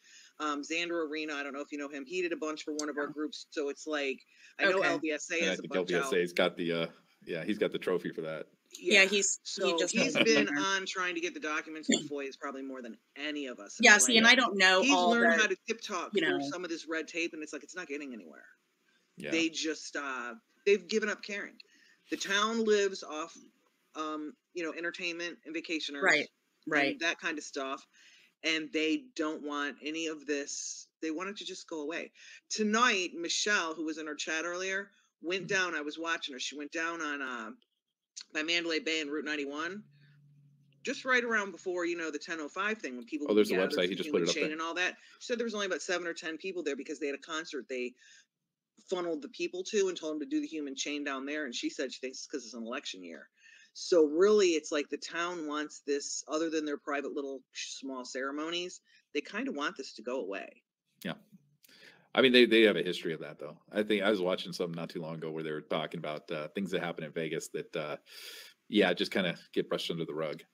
You know, things that you never hear about that happen out there. Suicides, murders, stuff like that. Yeah, they want people. My brother lived in Vegas for a while, and he talked about, you know, I mean, there's a big homeless problem. There's a crime problem. They don't talk about this stuff. The people that live there see it and know it, but they want everybody to spend their dollars. Their whole town would go down if tourism stopped. I mean, they need that because it's not just the tourism places like, say, the Mandalay Bay that's collecting the money. It's like the rental car companies and the gas stations. They're selling people gas, and the 7-Elevens where people are running in to grab a sandwich. It's like the entire town, as it balloons out, it's like so many people that live there, their jobs would disappear if tourism disappeared. You know, I mean, I'm sure there's jobs out there aren't tied to it, but in one way or another, it's kind of like everything that keeps that town thriving branches off of the tourism. Exactly. You know, just like here in Florida and Orlando, you know, and I, you know, being involved with it so much, I've seen how unsafe it really is, you know, and Vegas is worse, you know, and I do alternative stuff. I don't typically do a whole lot of strip stuff. So I hang out more in the art district, which is the old school part of Vegas, you know, and so it's got a lot of historical buildings. Your older casinos are down, you know, it's more the north end of the strip, and it's right across from where the memorial is. You know, that's way off, you know, the strip. So it's the arts district. You guys should check it out. Things are way more affordable. You can go to some pretty hip and cool places, you know, that have music, live music, and, you know, even dancing if you like that, you know, and the drinks are way cheaper, but you will see a ton of homeless and some sketchy shit going down. So LVSA just put in here, I didn't mean to interrupt you, but I kind of thought this was important since it was anniversary night. He just went down there like around shooting time, and he said there was nobody there. There was a group of about 15 people at gate 5, and then he stood at gate 1 from 10:05 to 10:16 with about 3 other people. Oh my goodness. So they really funneled them. Michelle had said they were funneling them to some other concert, and she thought because it was an election year or whatever, but it's like either that or people, just since it's been 5 years now, aren't gathering down there. But it's like those numbers are shocking me, because I remember every year we'd watch live streams of all the people down there just packed like crazy. So yeah, he just said what he saw when he went down there. He wrote it in chat.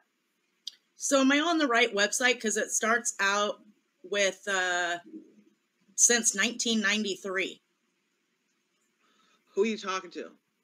LVSA? Yeah.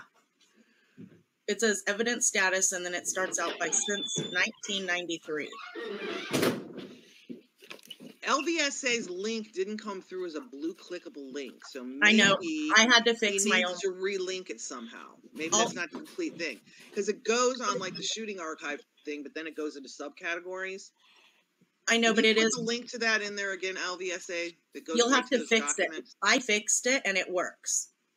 I just had to. The website hasn't been updated in a couple years. But it says from 1993. Yeah, that's weird. It says okay. Yeah, that's just the wrong date. Okay. I just wanted to make sure. I got it. Once you get to that website, you start hunting around and doing some searching. He's got him and Weg have everything on there. I mean, everything. Truth Seeker. You just got to hunt for it. I'll put this in the private chat because I fixed the link and I got on the website. So there's the link that he put in the chat. Oh, yeah, you can do it in private, but you can't do it in regular chat. That's weird. Well, because he had to separate, because if he's not a mod, not a mod, you can't post links. He is a mod. He is a mod. Oh, he is? Yeah. Okay. Yeah. Interesting. Here, let me put it in again and see. It's got a wrench. This time it showed up as a link, and it's exactly. You have to give him permission, too. It's exactly what he put in, though. Exactly. Yep. And because I was going to share something, and I was going to share my screen, but it said pointed stick had to give me permission. Oh. Share my screen. Well, sharing screen is different than what I'm talking about. Yeah, anyone with a wrench can put a link in here, but I don't know why LVSA's didn't turn into a link. It's the exact same one. Okay, so True Seeker put it in there. Yeah. Yeah, I got that out of your. Yeah, perfect. Thank you. Over there. Thank you. Oh, he's on his phone. That might be it. He said. Yeah, but at least we got it. Like if you separate the things, it'll let you do it like that. Yeah, that's a link. Everybody, even people that watch this later that aren't watching now, that's a link everyone needs to have bookmarked in your computer, because literally you can go there and find everything. Yeah, I mean, it's a definitely hunting job, because now 5 years have gone by, but they have. Well, you know how his YouTube is with like everything that he could find on video, and this just has, wow, this is cool. Reports. It's totally cool. I could get lost on there for hours. I have many times. Yeah. And who all worked on this? LVSA and Weg, I believe. Wow. Weg's kind of disappeared in the last couple of years, so I think a lot of it LVSA's continued on. But he said it hasn't been updated in some years, though, so maybe when Weg left, they stopped updating it. Yeah, him and Weg did it. So this has been up for a long, long time. Like a lot of us already have a bookmark and know to go there to search for stuff. Okay, but, so some of this then, as much as possible. So some of this True Seeker could have come in by now, and it's just not updated. That would be a question for LVSA. I think anything new that's come in, he's made a video about or passed along to someone else to make a video about. I don't think you're going to find any secrets in here that you didn't know, unless it was something from the past that you just missed. No, that's not what I mean. So like, say he gets in FOIAs, or he gets in this missing information currently, say within the last year or whatever. Would it be updated in this website, LVSA? If he hasn't worked on it in a couple years, it probably wouldn't be updated in this, but he would update us in a video if he got something important in.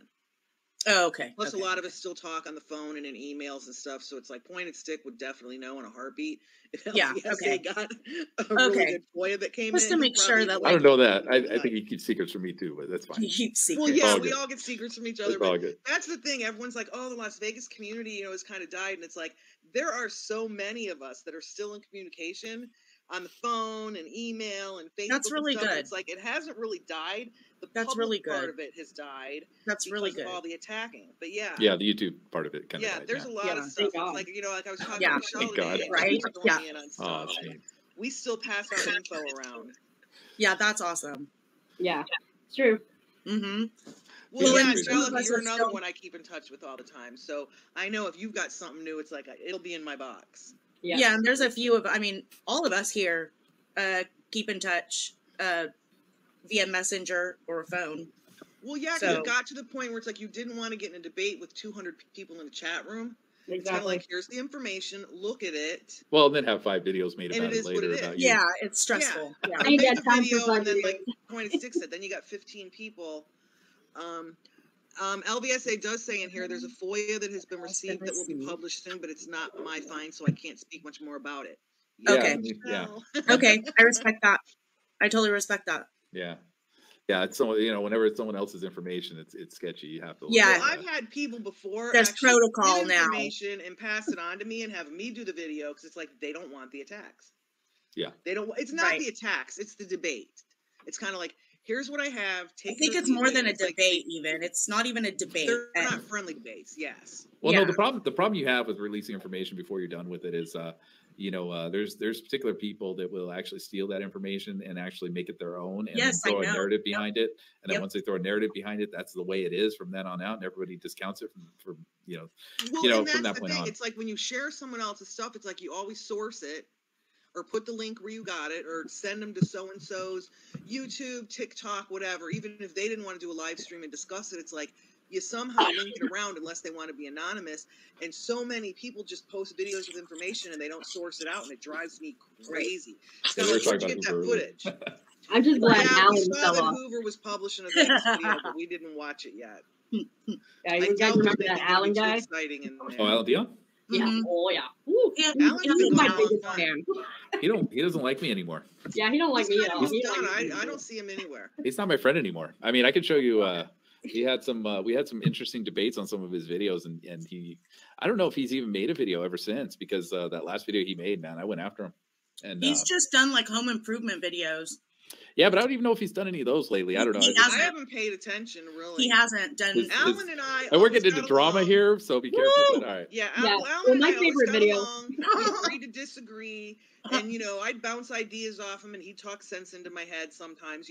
So it's like we always kind of had an okay relationship. But then after all that drama started, he didn't really go after me too much in the drama.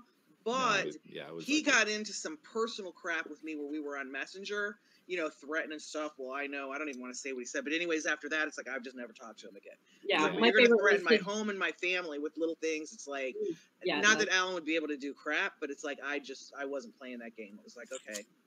The video he made where he dropped his camera into his lap and he was wearing like tight black panties.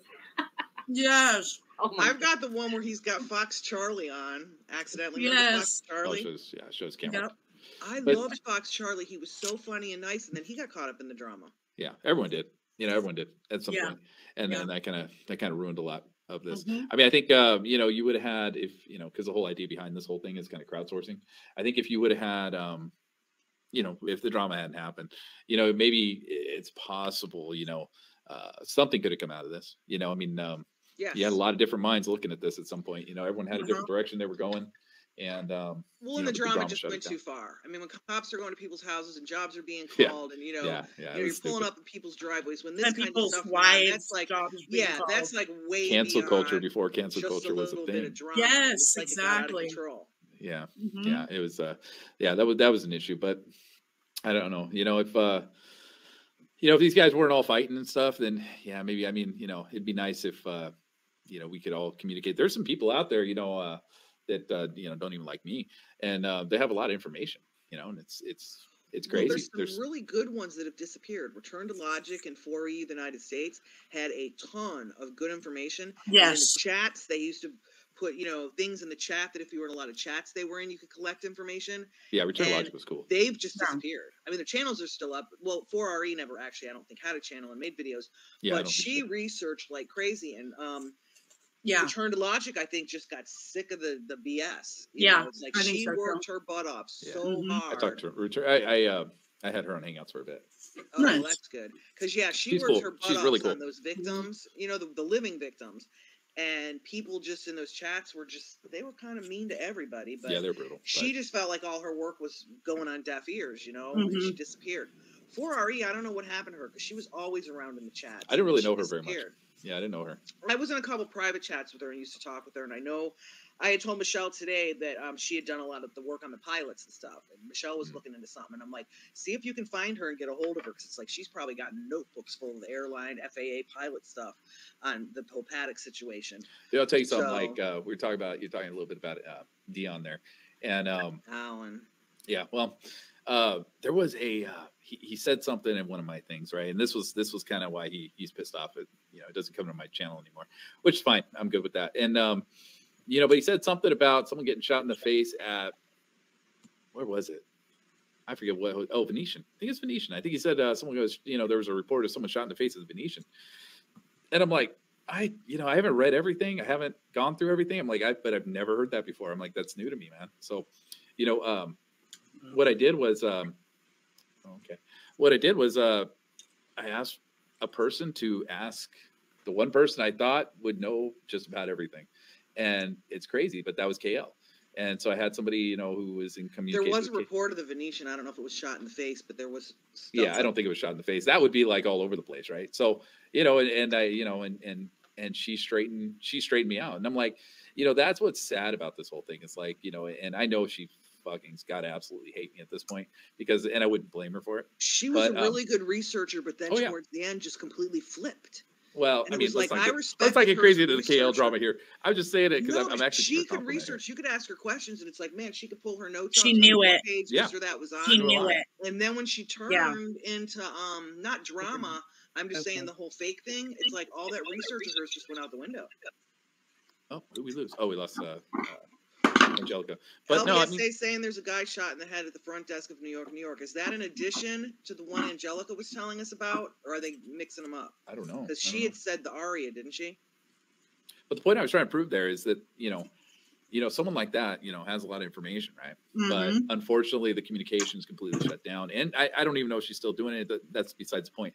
But the communication got completely shut down because of all the drama and all the bullshit, Mm-hmm. And I mean, even though you don't maybe not agree with, she may not agree with me. I don't agree with her, whatever. None of us agree with each other. But that's besides the point. The point is, you got people out there with a lot of information. This drama just shut that down completely. It was always to me with the networking was like connecting the dots and finding puzzle pieces because everyone was researching in different things. So if I knew somebody was totally digging on one thing, it's like I wouldn't bother with it. I'd go dig on something else. And I was like that too. And it was like slowly this puzzle was being built, and then it just exploded on us. Yeah, I was like that too in the beginning, but then I stopped trusting people, and it's well, some of them proved themselves to be. I mean, Yeah, I mean, I never wanted to do let's say the autopsies. Didn't want to deal with that, dude. I mean, you want to talk about depressing shit. When I did the autopsies, deep dive for a year. Oh God, that's horrible. I mean, got them all printed out.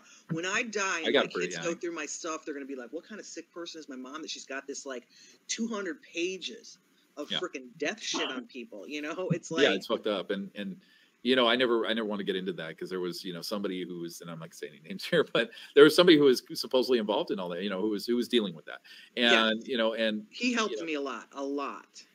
And but the problem is when you find out that person actually lived in the same building as that the shooter, it's like I don't know if I trust you anymore, dude. You're sketch. It wasn't so much that he was giving me information. I was asking him numbers, and he was telling me what pages to find them to save me time.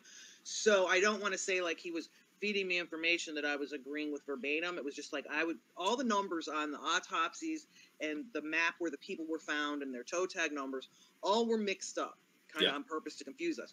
So I would email him with a number, the map 3 different numbers, and he would tell me what pages to go to find him and what report, because I was putting different things together. So all the information I got from him, I wasn't being spoon-fed information. He was actually helping me quickly find things that I was working on. Well, yeah, I mean, as long as you can go back and do your own, I always cross-match everything. Yeah, I mean, and that's, you have to do that because, some of these people are just sus as fuck, man. Especially that guy, man. He always it was I was a big fan of that guy at the beginning, and it's all of a sudden it's dude, you're suspect now, dude. That's crazy.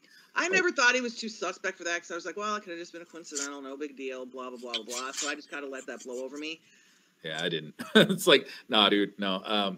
You know, because to me, like, that's and he why never put out any information that I didn't cross-research myself. So it's like I never found anything of his that was totally out of line with things I was working on. So maybe that's no, why I don't, he's you know, more I don't think suspect that, of but it. I just, you know, that's why I always ask people, like, that's the one thing that's always a question in my mind is like, why are you here? Like, why do you care? Why are you doing this? You know, because that's an important question, I think, you know, because, you know, most people don't give a shit about this sort of stuff, you know, and, you know, and like I said, yeah, and then you're talking about, you know, Jason Goodman, stuff like that.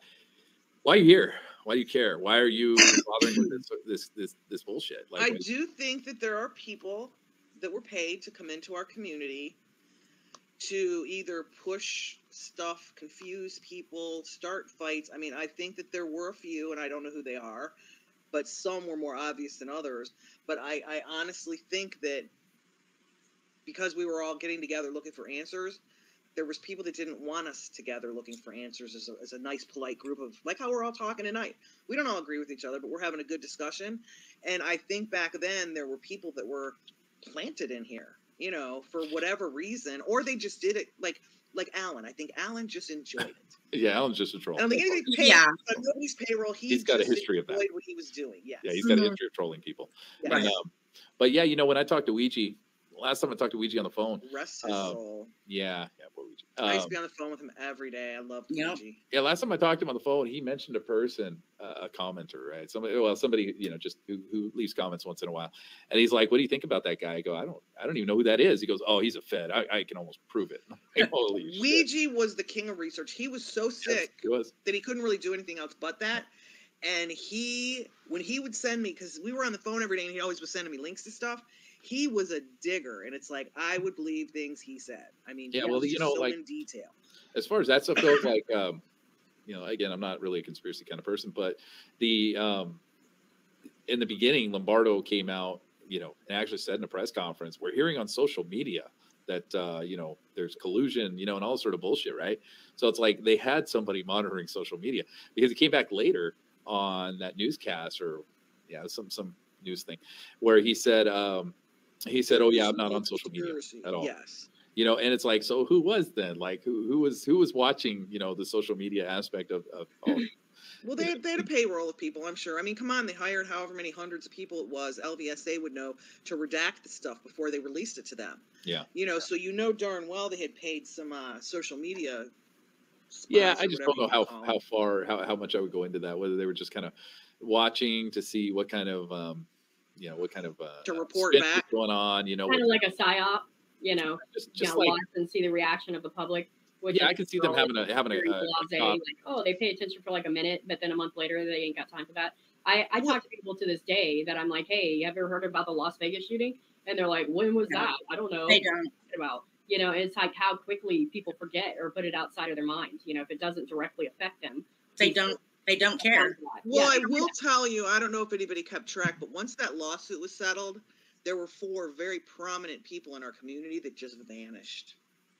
And it's really? like, I think that they were here to monitor and keep an eye on whatever. And it's like, it was very coincidental, but it's like literally just vanished. Exactly. Plus, Ouija passed away, you know, pretty young, and Hunter UK, you know, happened really quickly. died. Yep. Jake Gunderson died. Yeah. Yep. I mean, 20 deaths within this. The first one was the young 20-something-year-old gal that used to go to in-service all the time, Nyla. Yeah. Nyla, yes. She was like 20-something years and old.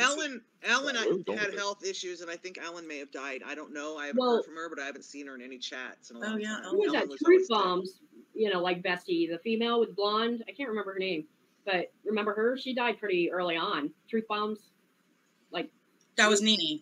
Nene, yeah, that's it. Yeah, but Nene didn't die for a few years into this. I think she only died 2 years ago. Why are you guys talking about people that died within the community? No, I'm just no. But anyways, did you? Where you go with this? This is making me nervous here. Like, just so you guys know, I'm next. Did you guys? No, did you grab that Evernote that I put in there? Not the first one, but the second one. I saw it. I don't know what it is though. It's just an Evernote, and it lists. Somebody put this all together, and I saved it in my computer. It's a YouTube channel creator directory, literally from years ago. Oh, this is Bob. This is from. Do you remember no. Bob? This was created by Return to Logic. She created this. Oh wow.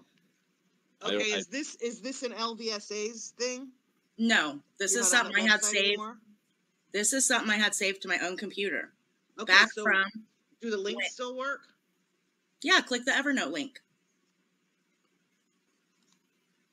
Oh, I see it. It's big. Okay. Yeah, created by Return to Logic. Okay. It was created by her a long time ago. I remember this. Yeah. She had sent it out, and I saved so much stuff from Vegas to my computer. Oh, American Everyman, dude. Yeah, that guy. Oh well, here I'm gonna put this on here. Yeah. Okay. I'll put even though it's her stuff, I don't usually like using other people's stuff, but yeah. I'm gonna put it in the chat just in case anyone that watches this later wants it.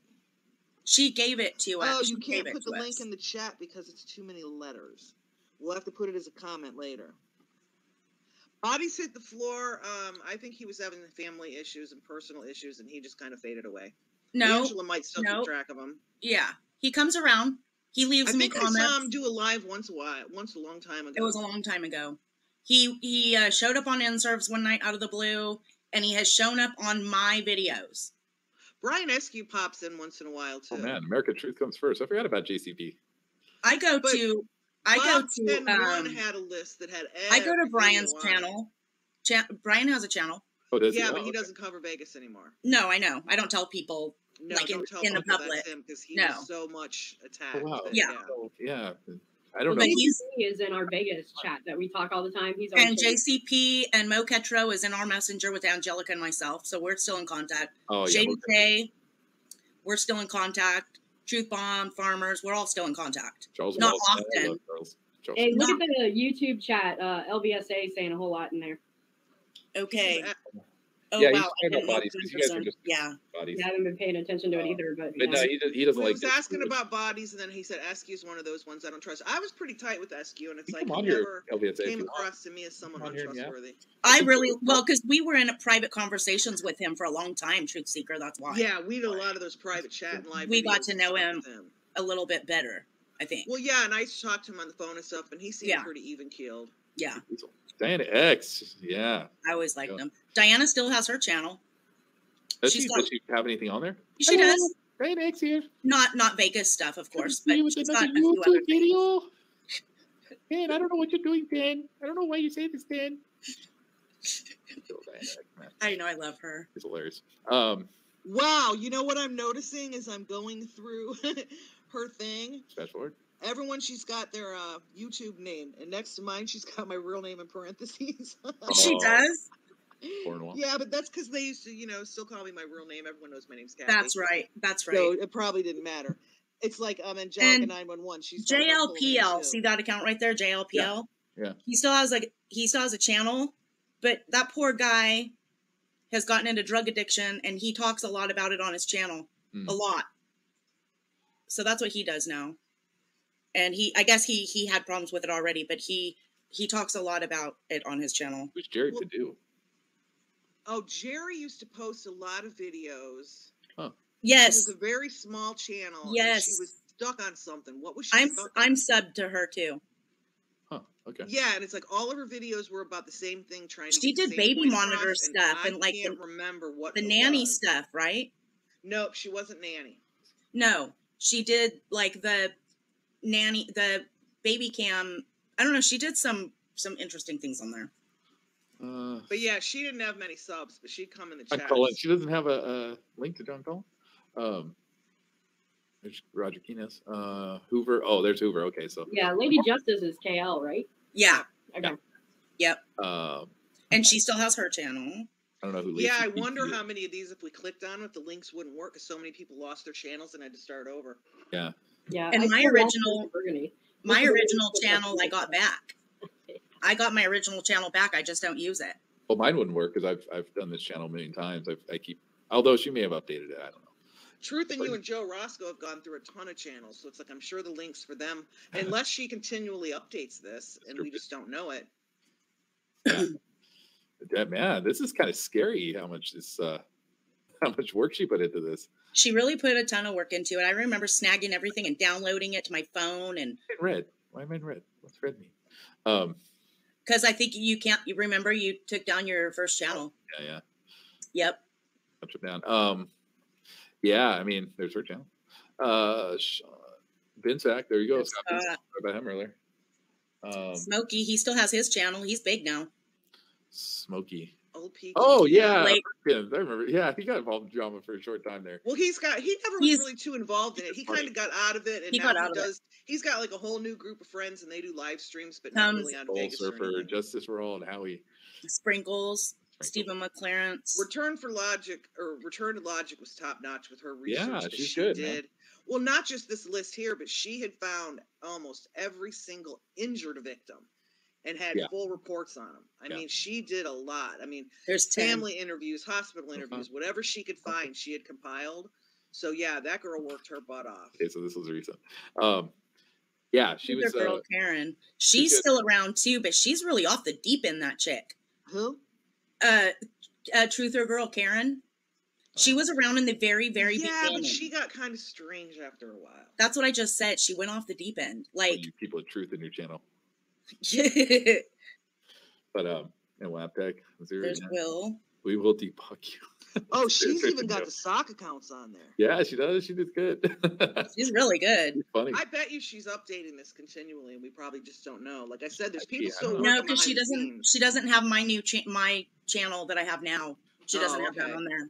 I haven't talked to her in a very long time, and I don't think she's doing anything because usually I end up with the Hangouts notification when she starts watching videos again. Oh, okay. I think she felt she did such an extraordinary amount of work, and it was wonderful work. And I think what was going on in a lot of the chats, I think she probably just felt like, what did I do all this for nothing? Nah, she did great work. I think she had some personal stuff going on there, and then I just don't think she ever came back. Oh, okay. She had some personal stuff going on, and then she took a break, said she was going to take a break from Vegas for personal reasons, and then she just never came back. Oh, okay. And she last I talked to her, she was talking about coming back and doing some more of this stuff, but then she just never did. She might still be watching these things and just not commenting. She might be. Mm-hmm. I mean, I mean, if you notice, we've got some new names that show up a lot in these chats. Especially you never know. I don't. You guys do. I go under my name. You've got a smaller channel, but on the bigger channels, you get these people that come in the chats and they know what they're talking about. No matter where I go, I see what I say under my own name. Yeah, but I wonder how many, a lot of them are of the people that really were researching before, but they don't want in the drama, so they've just made a new. Yeah, reinvent themselves. Nobody would know. I should have put a video together because I got video of let's see, you know Tim Pool. I don't know how many you watch Tim Pool. I got a video of Tim Pool mentioning the Vegas shooting, how we don't have enough information on that to make a determination. And then that guy Salty Cracker, which cracks me up. And they both mentioned the shooting, and Salty Cracker is the same thing where he's kind of a conspiracy guy, so he likes to talk about. I love Salty Cracker. Even though it's usually like a joke to him, but he said something about the FBI, they're so good they can't find out who did the fucking Vegas shooting 5 years later or whatever, and he'll just say these off the wall comments, but he always brings up the Vegas shooting as a failure of the FBI, which is interesting.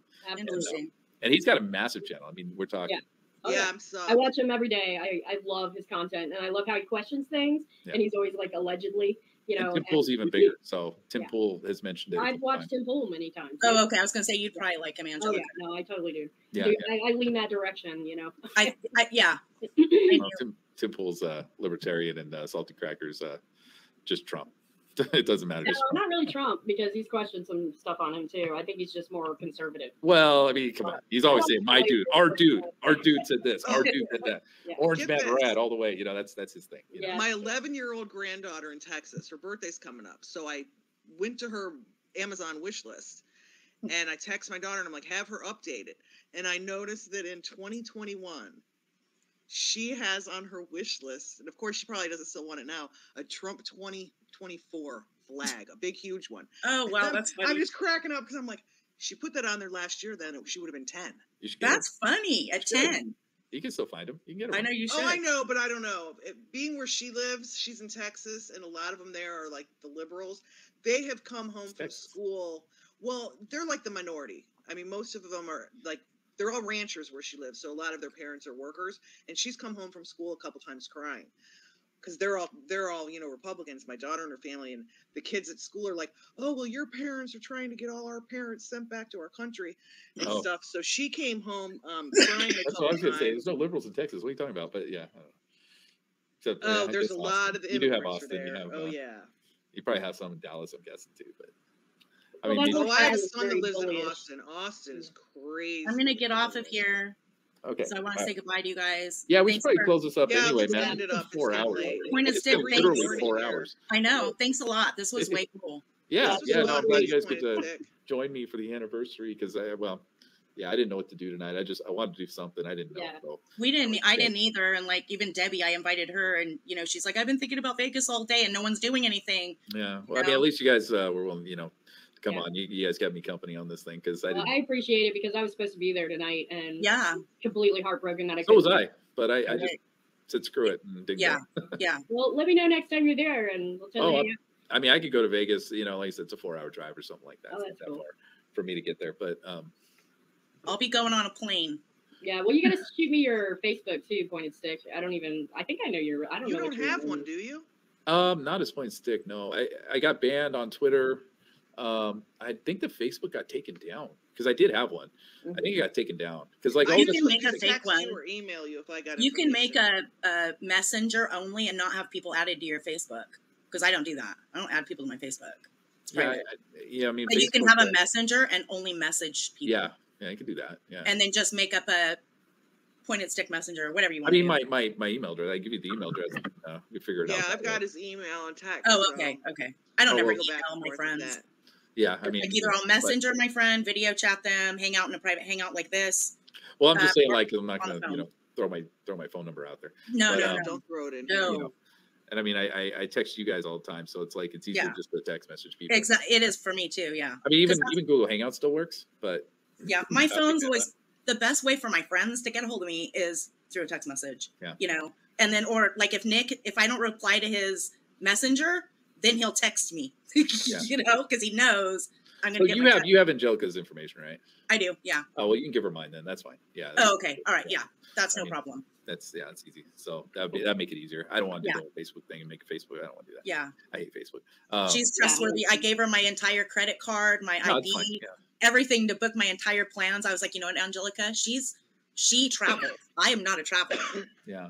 And I gave it all over. Like, here you go. Can you just do it? Oh, did you see what LVSA just posted? He said Discord in his about page. So I don't know if you use Discord or not. Yeah, I just started using Discord. it. Oh yeah, I'm in. How Discord works too good, but it's great. I just started using it, so maybe I'm in a Discord with somebody that knows how to do the threads and all that really good. And there's like 4 of us in there. Yeah, it is awesome. Yeah, I've never used it. I have to try it. Discord is a really cool thing. User for gaming, I like Rumble a lot. Rumble's pretty easy to use. Nice. Yeah. All right, you guys. All right, guys, get out of here. I'll take you guys. Everybody have a good night. Yeah. Thank you. Stay safe as always. We can all hang out again too. Even if we want to do this privately, we can hit each other up. Yeah, we do watch party on the. Yeah, I'm flexible, so you guys just get a hold of me. Because I can always, we can watch. We can hang out and do something. I'm sure. All right, Chris. Yeah, everybody, thanks for coming around, man. Thank you. So, have a good night, everybody. Good night.